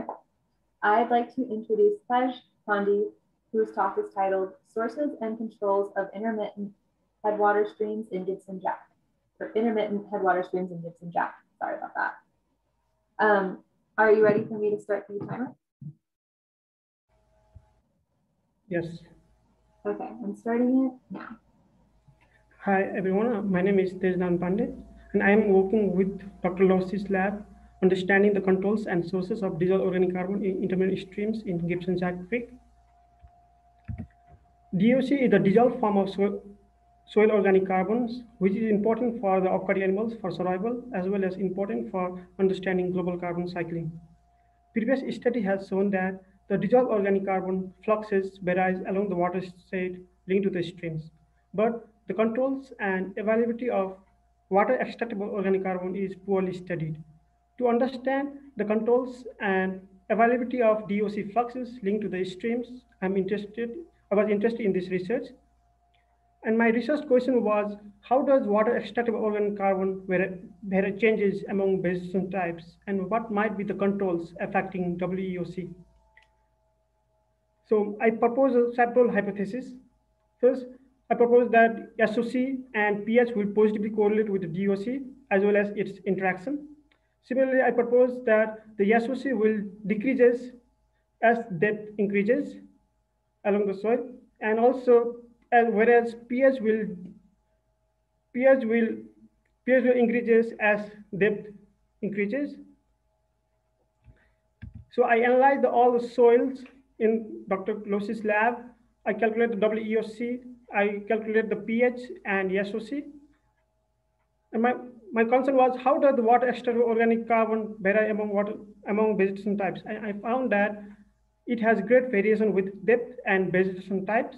I observed a large amount of WEOC in riparian habitat, whereas I found one observation. I observed one large variation on coniferous depth 10 to 15 centimeters, as I assume that there is more accumulation of DOC while leaching through the soil. From the left graph, I conclude that the WOC was highest on surface level, and which decreases as depth increases. And also looking at the controls on pH and SOC, I observed pH showed little variation among the vegetation type, as pH has highest, sagebrush habitat has highest pH than the rest of habitat. And I conclude that WOC is highest with a low pH. While looking at the SOC, I found positive correlation with WEOC. I found 94% variation in WOC in riparian habitat, whereas 94% variation in WOC is shown by SOC on the sagebrush habitat, which gives an idea that the riparian habitat has more DOC accumulation than the other habitat. After looking at the interaction with SOC and PS shows little variation with WOC than SOC. So I conclude that the SOC is the major controller of WOC, as I found 87% highly significant DOC fluxes among this vegetation watershed. So my finding, I found that a lot of my hypothesis was supported. So my main conclusion was WOC is highly controlled by the SOC in a stream ecosystem, and understanding this helped to understand the global carbon cycling. Thank you. Thank you. Okay. Do the judges have any questions at the time? No, we do not. Thank you. Yeah. And it looks like we have a question from Dr. Holden Baxter. Hi, Tej. That's interesting. Those are some interesting results. I wonder if, so the Gibson-Jack Creek drainage is really kind of interesting. It's got one side of the drainage dominated by conifer trees and vegetation, and the other side not. Do you think that some of your findings and results might explain the patterns in dissolved organic carbon in the streams, you know, on one side of the drainage network versus the other, for example? That was a good question. Basically, I did all my observations on the lab, so on the lab, so I haven't studied about that. I would like to study on like next 1 year about the heterogeneity of all the watershed. So that will be good research. Yeah, it's interesting that the riparian vegetation seems to contribute a lot to the streams, dissolved organic carbon, but that the upland trees can as well. It seems like, based on your results, if I interpret correctly. Very interesting. Thank you.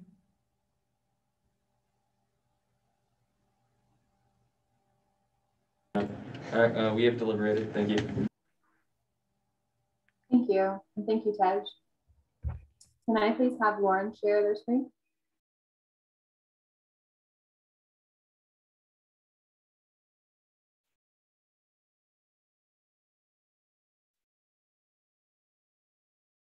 Okay.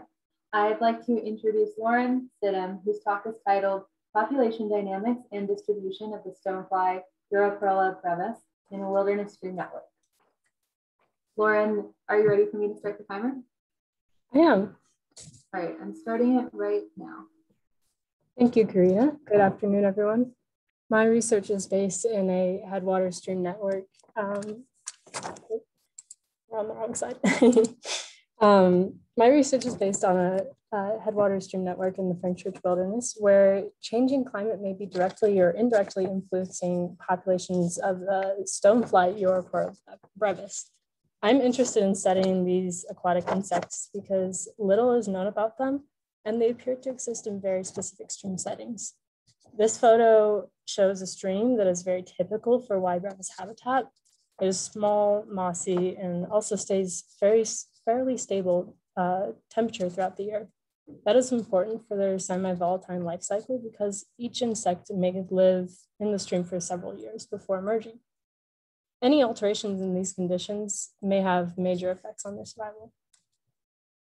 Consistent long-term monitoring of two headwater streams in the late summer for the past 24 years, begun by the late Doc Minshall, indicates that Y. brevis has gone from being scarce or undetectable to peaking in abundance during the mid-2000s, then dropping back to nearly indetectable numbers shortly thereafter. Here you can see flow data from a nearby stream showing monthly maximum flow, which is likely indicative of historical conditions that could have caused habitat alterations that caused changes in Pioneer and Goat Creek. Because of the semi-volatile life cycle of Y. brevis, we speculate that the heightened numbers in the mid-2000s were made possible by several consecutive years of lighter flow, especially during these winter months. Prompted by these observations, we chose to further investigate streams supporting Y. brevis populations.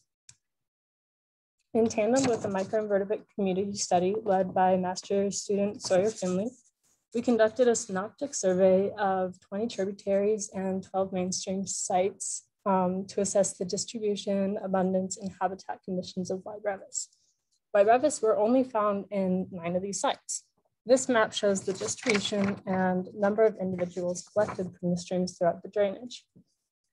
Along with being perennial and apparently spring-fed, the streams containing Y. brevis were all first or second order, were typically below 10 degrees Celsius and had an abundance of mossy habitat, as seen in this photo over here. All 9 of the streams containing Y. brevis were very similar in these traits. The other streams that were sampled were more similar to the bottom picture, which does not have any mossy habitat and is expected to freeze over during the winter months. Differing abundances of Y. brevis within the 9 streams appear to be correlated with the abundance of moss. However, data from this portion of the project is still under examination. Because of the importance of the mossy habitat, we speculate that long-term changes in Y. brevis populations in Goat and Pioneer Creek may be caused by climate-driven flow alterations, including drying, bedload movement, and resulting damage to mossy habitat. This idea is still being explored, and I look forward to revisiting these sites and delving deeper into long-term data in order to construct a clear idea of what might be causing these population shifts. Thank you. I'll take any questions.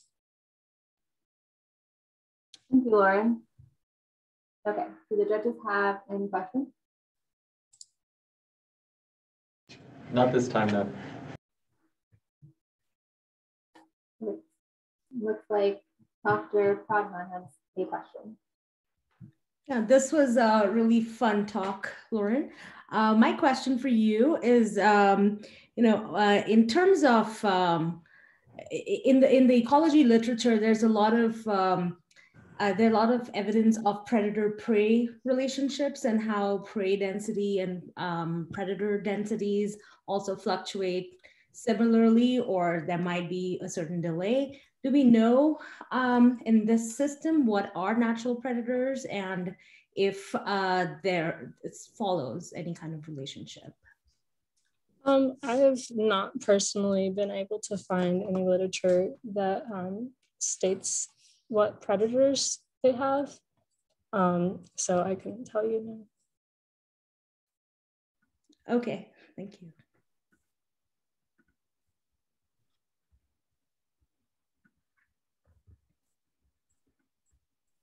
We are finished deliberating. Thank you. Thank you. May I please have Brenna share her screen?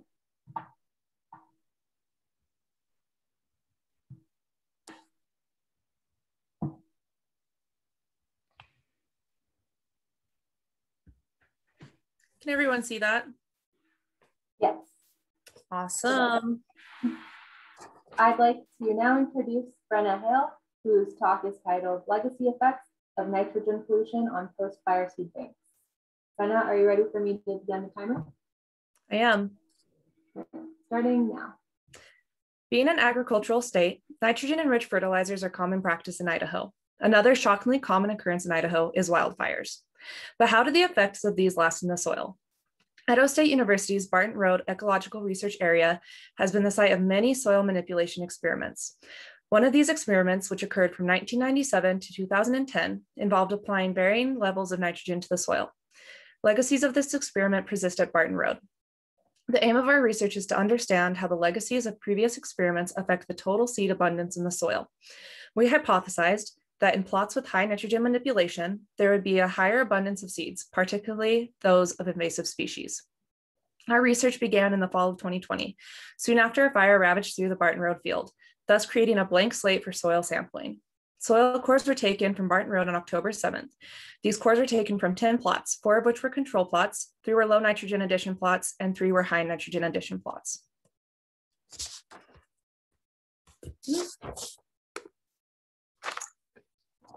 These soil cores were kept in papered bags until we homogenized and spread them across plastic pots. Each of the soil cores were separated into 3 replicates and were left on a greenhouse bench at ISU's Plant Sciences greenhouse to germinate any seeds in the soil.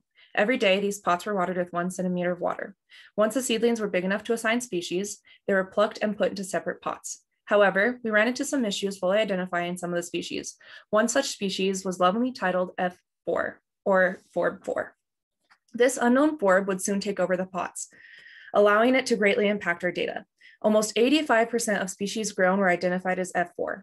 As for invasive species, about 9% of the total identified species were considered to be invasive in Idaho. This relatively small percentage led us to reject our hypothesis of there being a higher invasive species seed abundance in the high nitrogen addition plots. We also found that there was a very small difference in seed abundance between the control plots and high nitrogen addition plots as seen in Figure 1.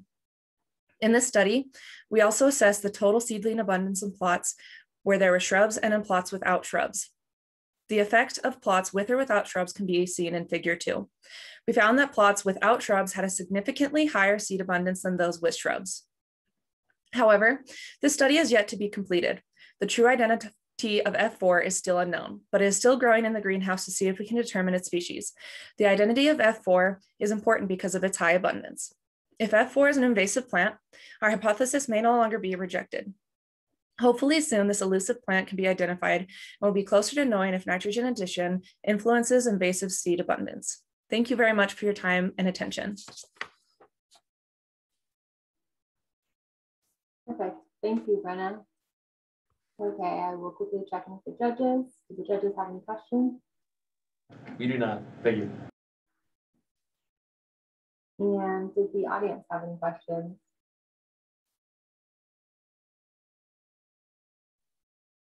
Hi, this is Keith Reinhardt. I have a question. Okay. My question is your hypothesis was linked to higher abundances in burned plots let me start over. You had abundances, hypothesis related to greater abundance and nitrogen in plots. Yes. And I'm wondering what the connections were between why you think you might have more plants or more seeds in plots with nitrogen. That's part one. And part two is if you think that if your hypothesis is linked to sort of pre-fire events, or is it more of a post-fire phenomenon? Thank you. Yeah, so great question. We didn't have any plots that weren't burnt. Does that make sense? So all of the plots that we tested were post-fire plots. So this solely related on post-fire. And then we thought that because the plots had higher levels of nitrogen, that perhaps there would be more invasive plants growing in those plots before the fire. So perhaps they were in these high nitrogen areas, you know, reproducing more and perhaps having higher seed abundance when they release their seed. And that's why we are hypothesizing that there would be more in high than in the control. Great. So you were thinking that nitrogen, what was leading to more abundance of greater numbers of plants in these plots.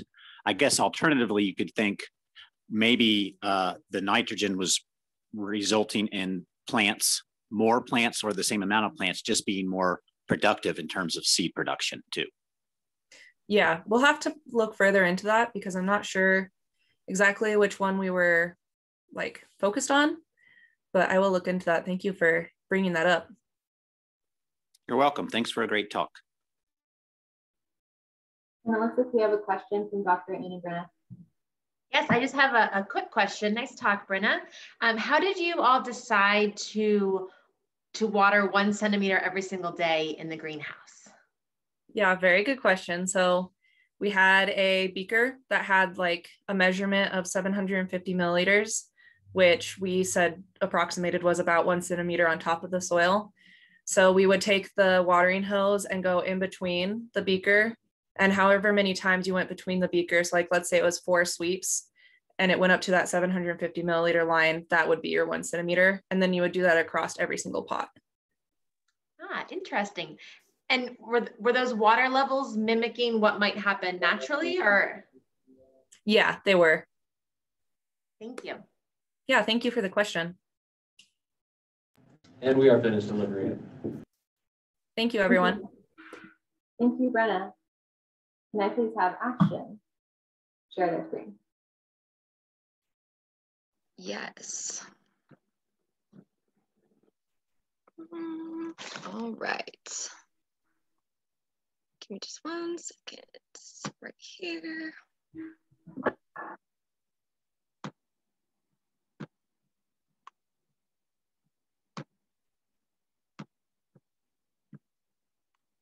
Can you guys see that? Yes, looks good. Okay, for our last talk, I would like to introduce Ashton Talley, whose talk is titled Shrub Removal Legacy Effects Shape Post-Fire Seed Banks. Are you ready for me to start the timer? Yes, ma'am. Okay, starting it now. From 1997 to 2010, a shrub removal study was conducted at Idaho State University's Barton Road Ecological Research Area to stimulate a common clearing practice thought to improve cattle forage in sagebrush rangelands. These legacies of shrub removal persisted through the summer when a wildfire burned all of the experimental plots. It's unclear how legacies of past landscape changes shaped the responses of ecological communities to recent disturbances. We have built a long-term study to evaluate whether legacies of land clearing can affect post-wildfire plant assemblages through lasting effects on the seed bank. We predict that invasive species will be more abundant than native species in shrub removal seed banks. We collected our soil samples on October 7th in 2020 from both burn shrubs and inter-shrub regions. And then we began our germination experiment on February 19th in 2021. For each sample, we homogenized the soil and divided it into 3 replicate 80 milliliter subsamples and placed it on top of potting soil in pots to create a 1 centimeter deep caps of topsoil. The pots were then placed onto trays on a single bench in the plant sciences greenhouse and randomly rotated weekly and watered daily with 1 centimeter of water. Data collection took place 3 weeks and 5 weeks after the start of the germination, where the germinants were counted and removed once they were large enough to reliably assign to species or morphospecies. And we hypothesized that invasive plants would be more abundant than native plants in shrub removal seed banks. We were able to identify 7 germinants, 2 genus or species, and counted an additional 3 unknown forbs and 2 unknown grasses as morphospecies. Total abundance of seedlings were greater in shrub removal plots, as you can see in figure 1A. The most 4 abundant seedlings were Bromus tectorum, Cicimbrium altissimum, Originon, and an unidentified forb, as you heard Brenna talk about. All 4 of these species were more abundant in the seed banks from the shrub removal plots, as you can see from figure 1B through 1E. In addition to Bromus tectorum and Cicimbrium altissimum, the known exotic invasive species also included Lactuca cereola and a species of Descurania. Overall, there were greater abundances of invasive seedlings in the shrub removal plots compared to the control plots, as you can see in figure 1A, yes. Data collection is still ongoing, however. While we are continuing to identify the species of plants in the seed banks evaluated here, the results suggest that invasive plants strongly responded to shrub removal. Thank you. Thank you, Ashton. Thank you. Okay. Any final questions from you judges? There are not, thank you. Thank you. And any questions from the audience? Looks like we have one from Jeremy Brooks. Hey, Ashton, I've got a question for you. Very good talk, very interesting. Glad that you've got a good group of folks studying that recent burn area and before. Definitely. Yeah, it's a very cool opportunity. I was wondering if you are taking any measurements of biomass in addition to abundance, because I might, I guess getting to the point of are the invasive species maybe having more seeds in those areas, but whereas the native species might have larger seeds with more biomass that might be more likely to take over at post-fire. And so I'm wondering if you're able to sort of tease that apart, abundance versus the actual biomass of those seeds. Right. As far as I'm aware, we haven't done any biomass measurements. With our cheatgrass, we started measuring the length, but our next step is we're going out into the field and they are laying out seeds next. So there is a lot of work that's going into this project, and yeah, I'm not sure about the biomass. It was kind of a crazy project. Just it's like I said, it's still ongoing this Friday. We're gonna go in and we still have a couple samples we're gonna pull out and try and identify, and then we're gonna homogenize the soil and see if anything grows. So it's definitely ongoing, but yeah. Cool, thank you. Looking forward to seeing more results in the future. Well done. Thank you. Me too.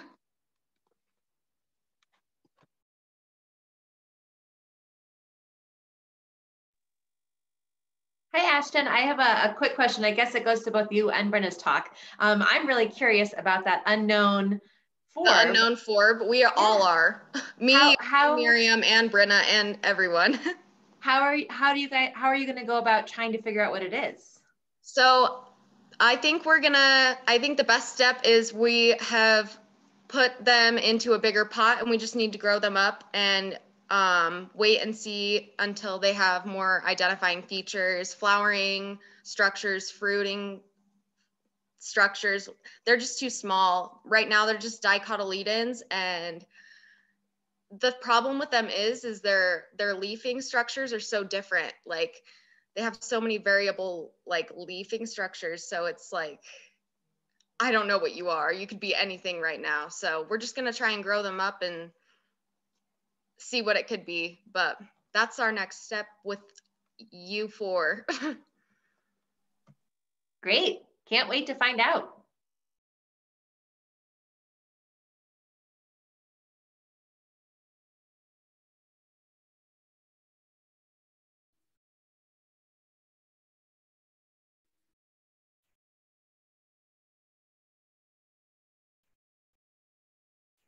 Looks like the judges are still at work.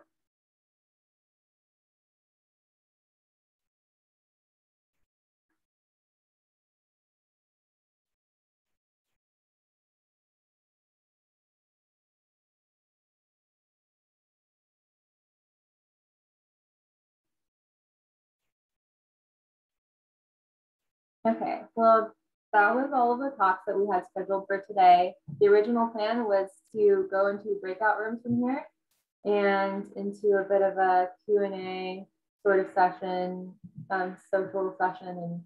And so I'm going to just check in with the judges and see if they'd still like to do that, because it looks like we're a little bit over time. 5 minutes. We need the whole time. We've been talking for a bit. Okay, 5 minutes. And is someone in charge of? Yes, so I have created breakout rooms. So I'll be opening them up. I think we should take 10 minutes and talk to everybody. But first of all, great talks. All of you did a fabulous job.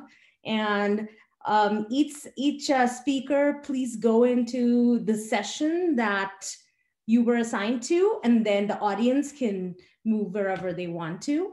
If your Zoom is not updated, then you may stay in the main room. I'll be opening the top of the rooms right now.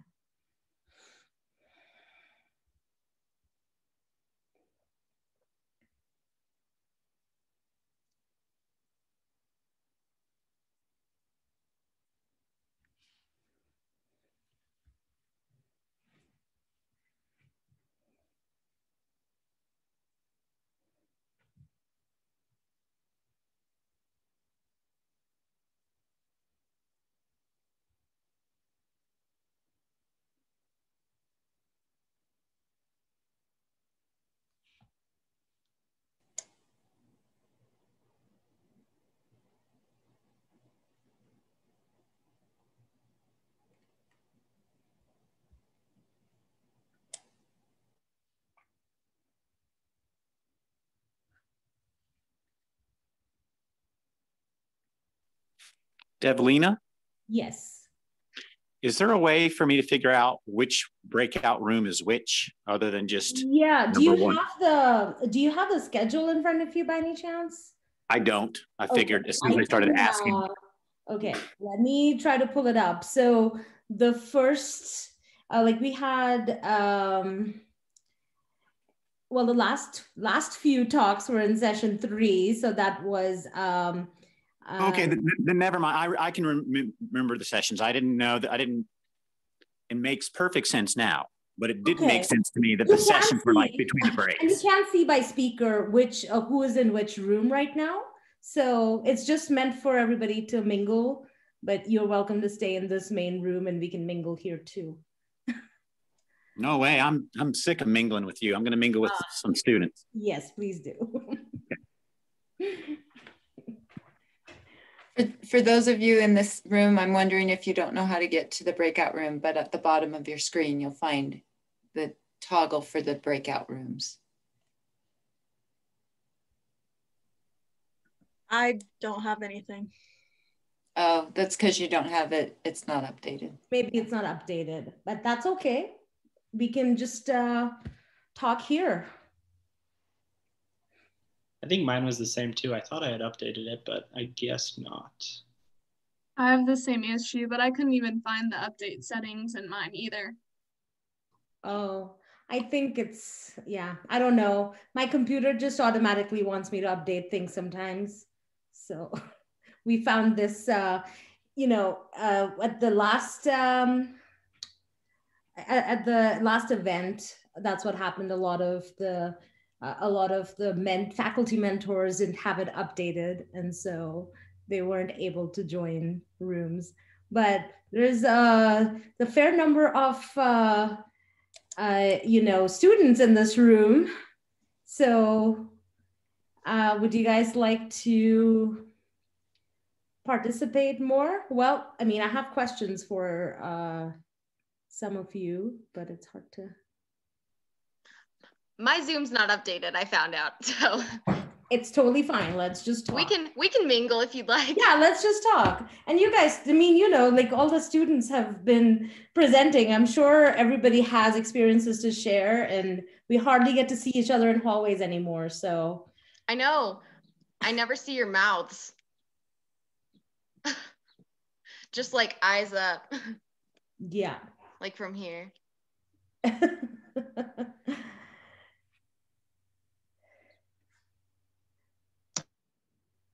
I had a question. So I don't know too much about the structure of being an undergrad at ISU, but does every undergrad have to connect to an advisor? No. Is it just to complete a thesis?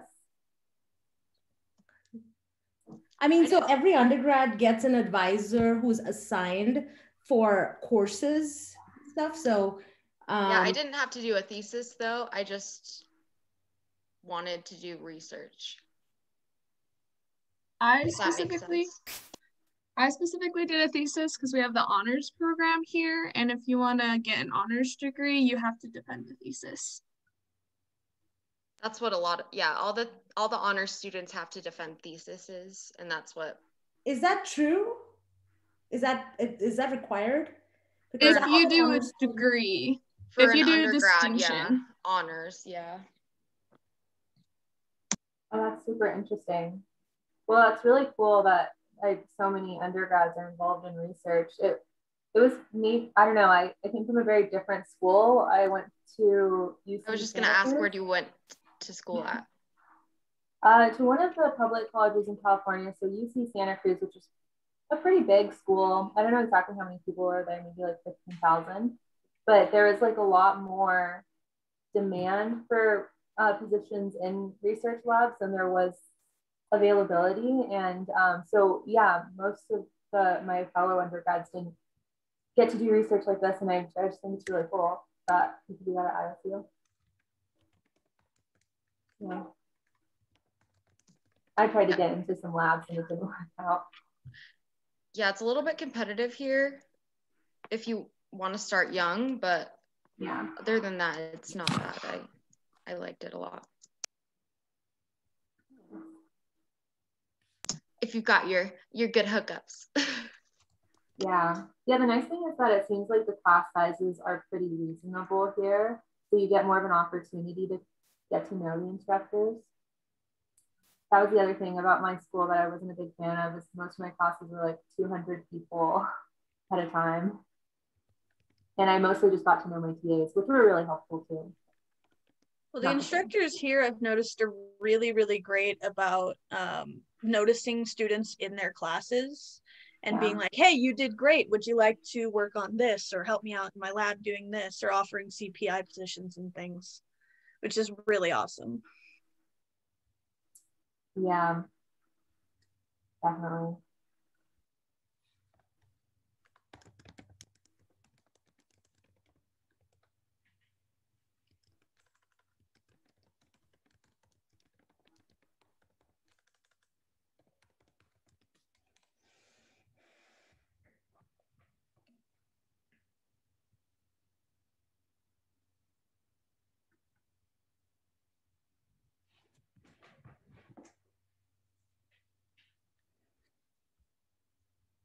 Yeah, I didn't want to keep people here too long. We can always stay here and open the rooms again if people want to ask questions, but we will reconvene.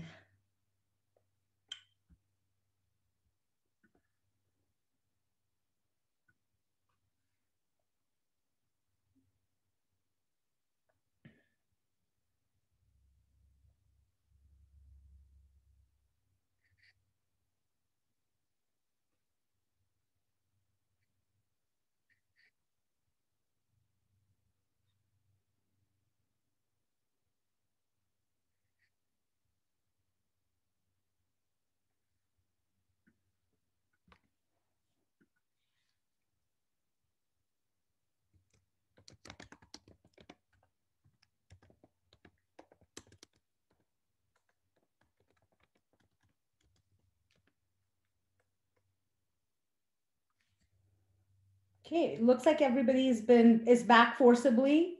So okay. Well, again, to thank everyone for their participation today. All of the presentations were excellent. And it's just, to me, great that we have all of these students doing wonderful research. So thank you to all of the participants for taking the time. Thank you for sharing the things that you're working on and your enthusiasm for what you're working on. And thank you to all of the faculty and graduate student mentors of these students. And I heard Ruth say that faculty are really good at identifying students in their classes. And I want to commend all of you for doing that, and for the students to stepping up and agreeing to come along and work in these labs.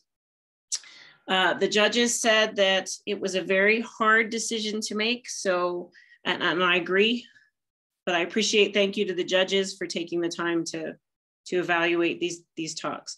So for third, we have Adrian Pavic. Yay, Adrian. In second, we have Catherine West. Yay, Catherine. And for first place, we have Jocelyn Castillo. So all three of the winners, we have bio swag for you. You can come by the main office and pick it up, or tomorrow we are having our senior reception at 2 o'clock, and you're welcome to come by then, because I will be announcing the winners again there. So you can pick up your certificate and your prize at that point in time, or anytime the office is open. We're happy to provide it for you. So again, thank you to everybody, the audience, the students, the mentors.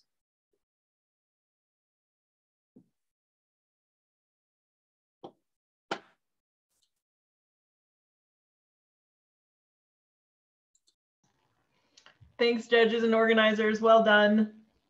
So impressed. Yeah. Thank you. I was so glad everyone actually participated, and couldn't have done it without the grad students, because they really put everything together. They helped a lot. Great job, guys. Yeah, I think this is it's great.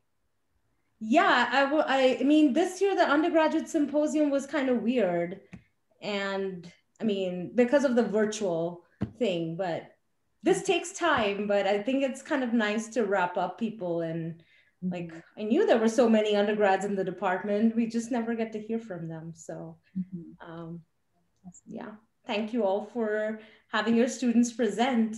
It was, wouldn't be possible without you.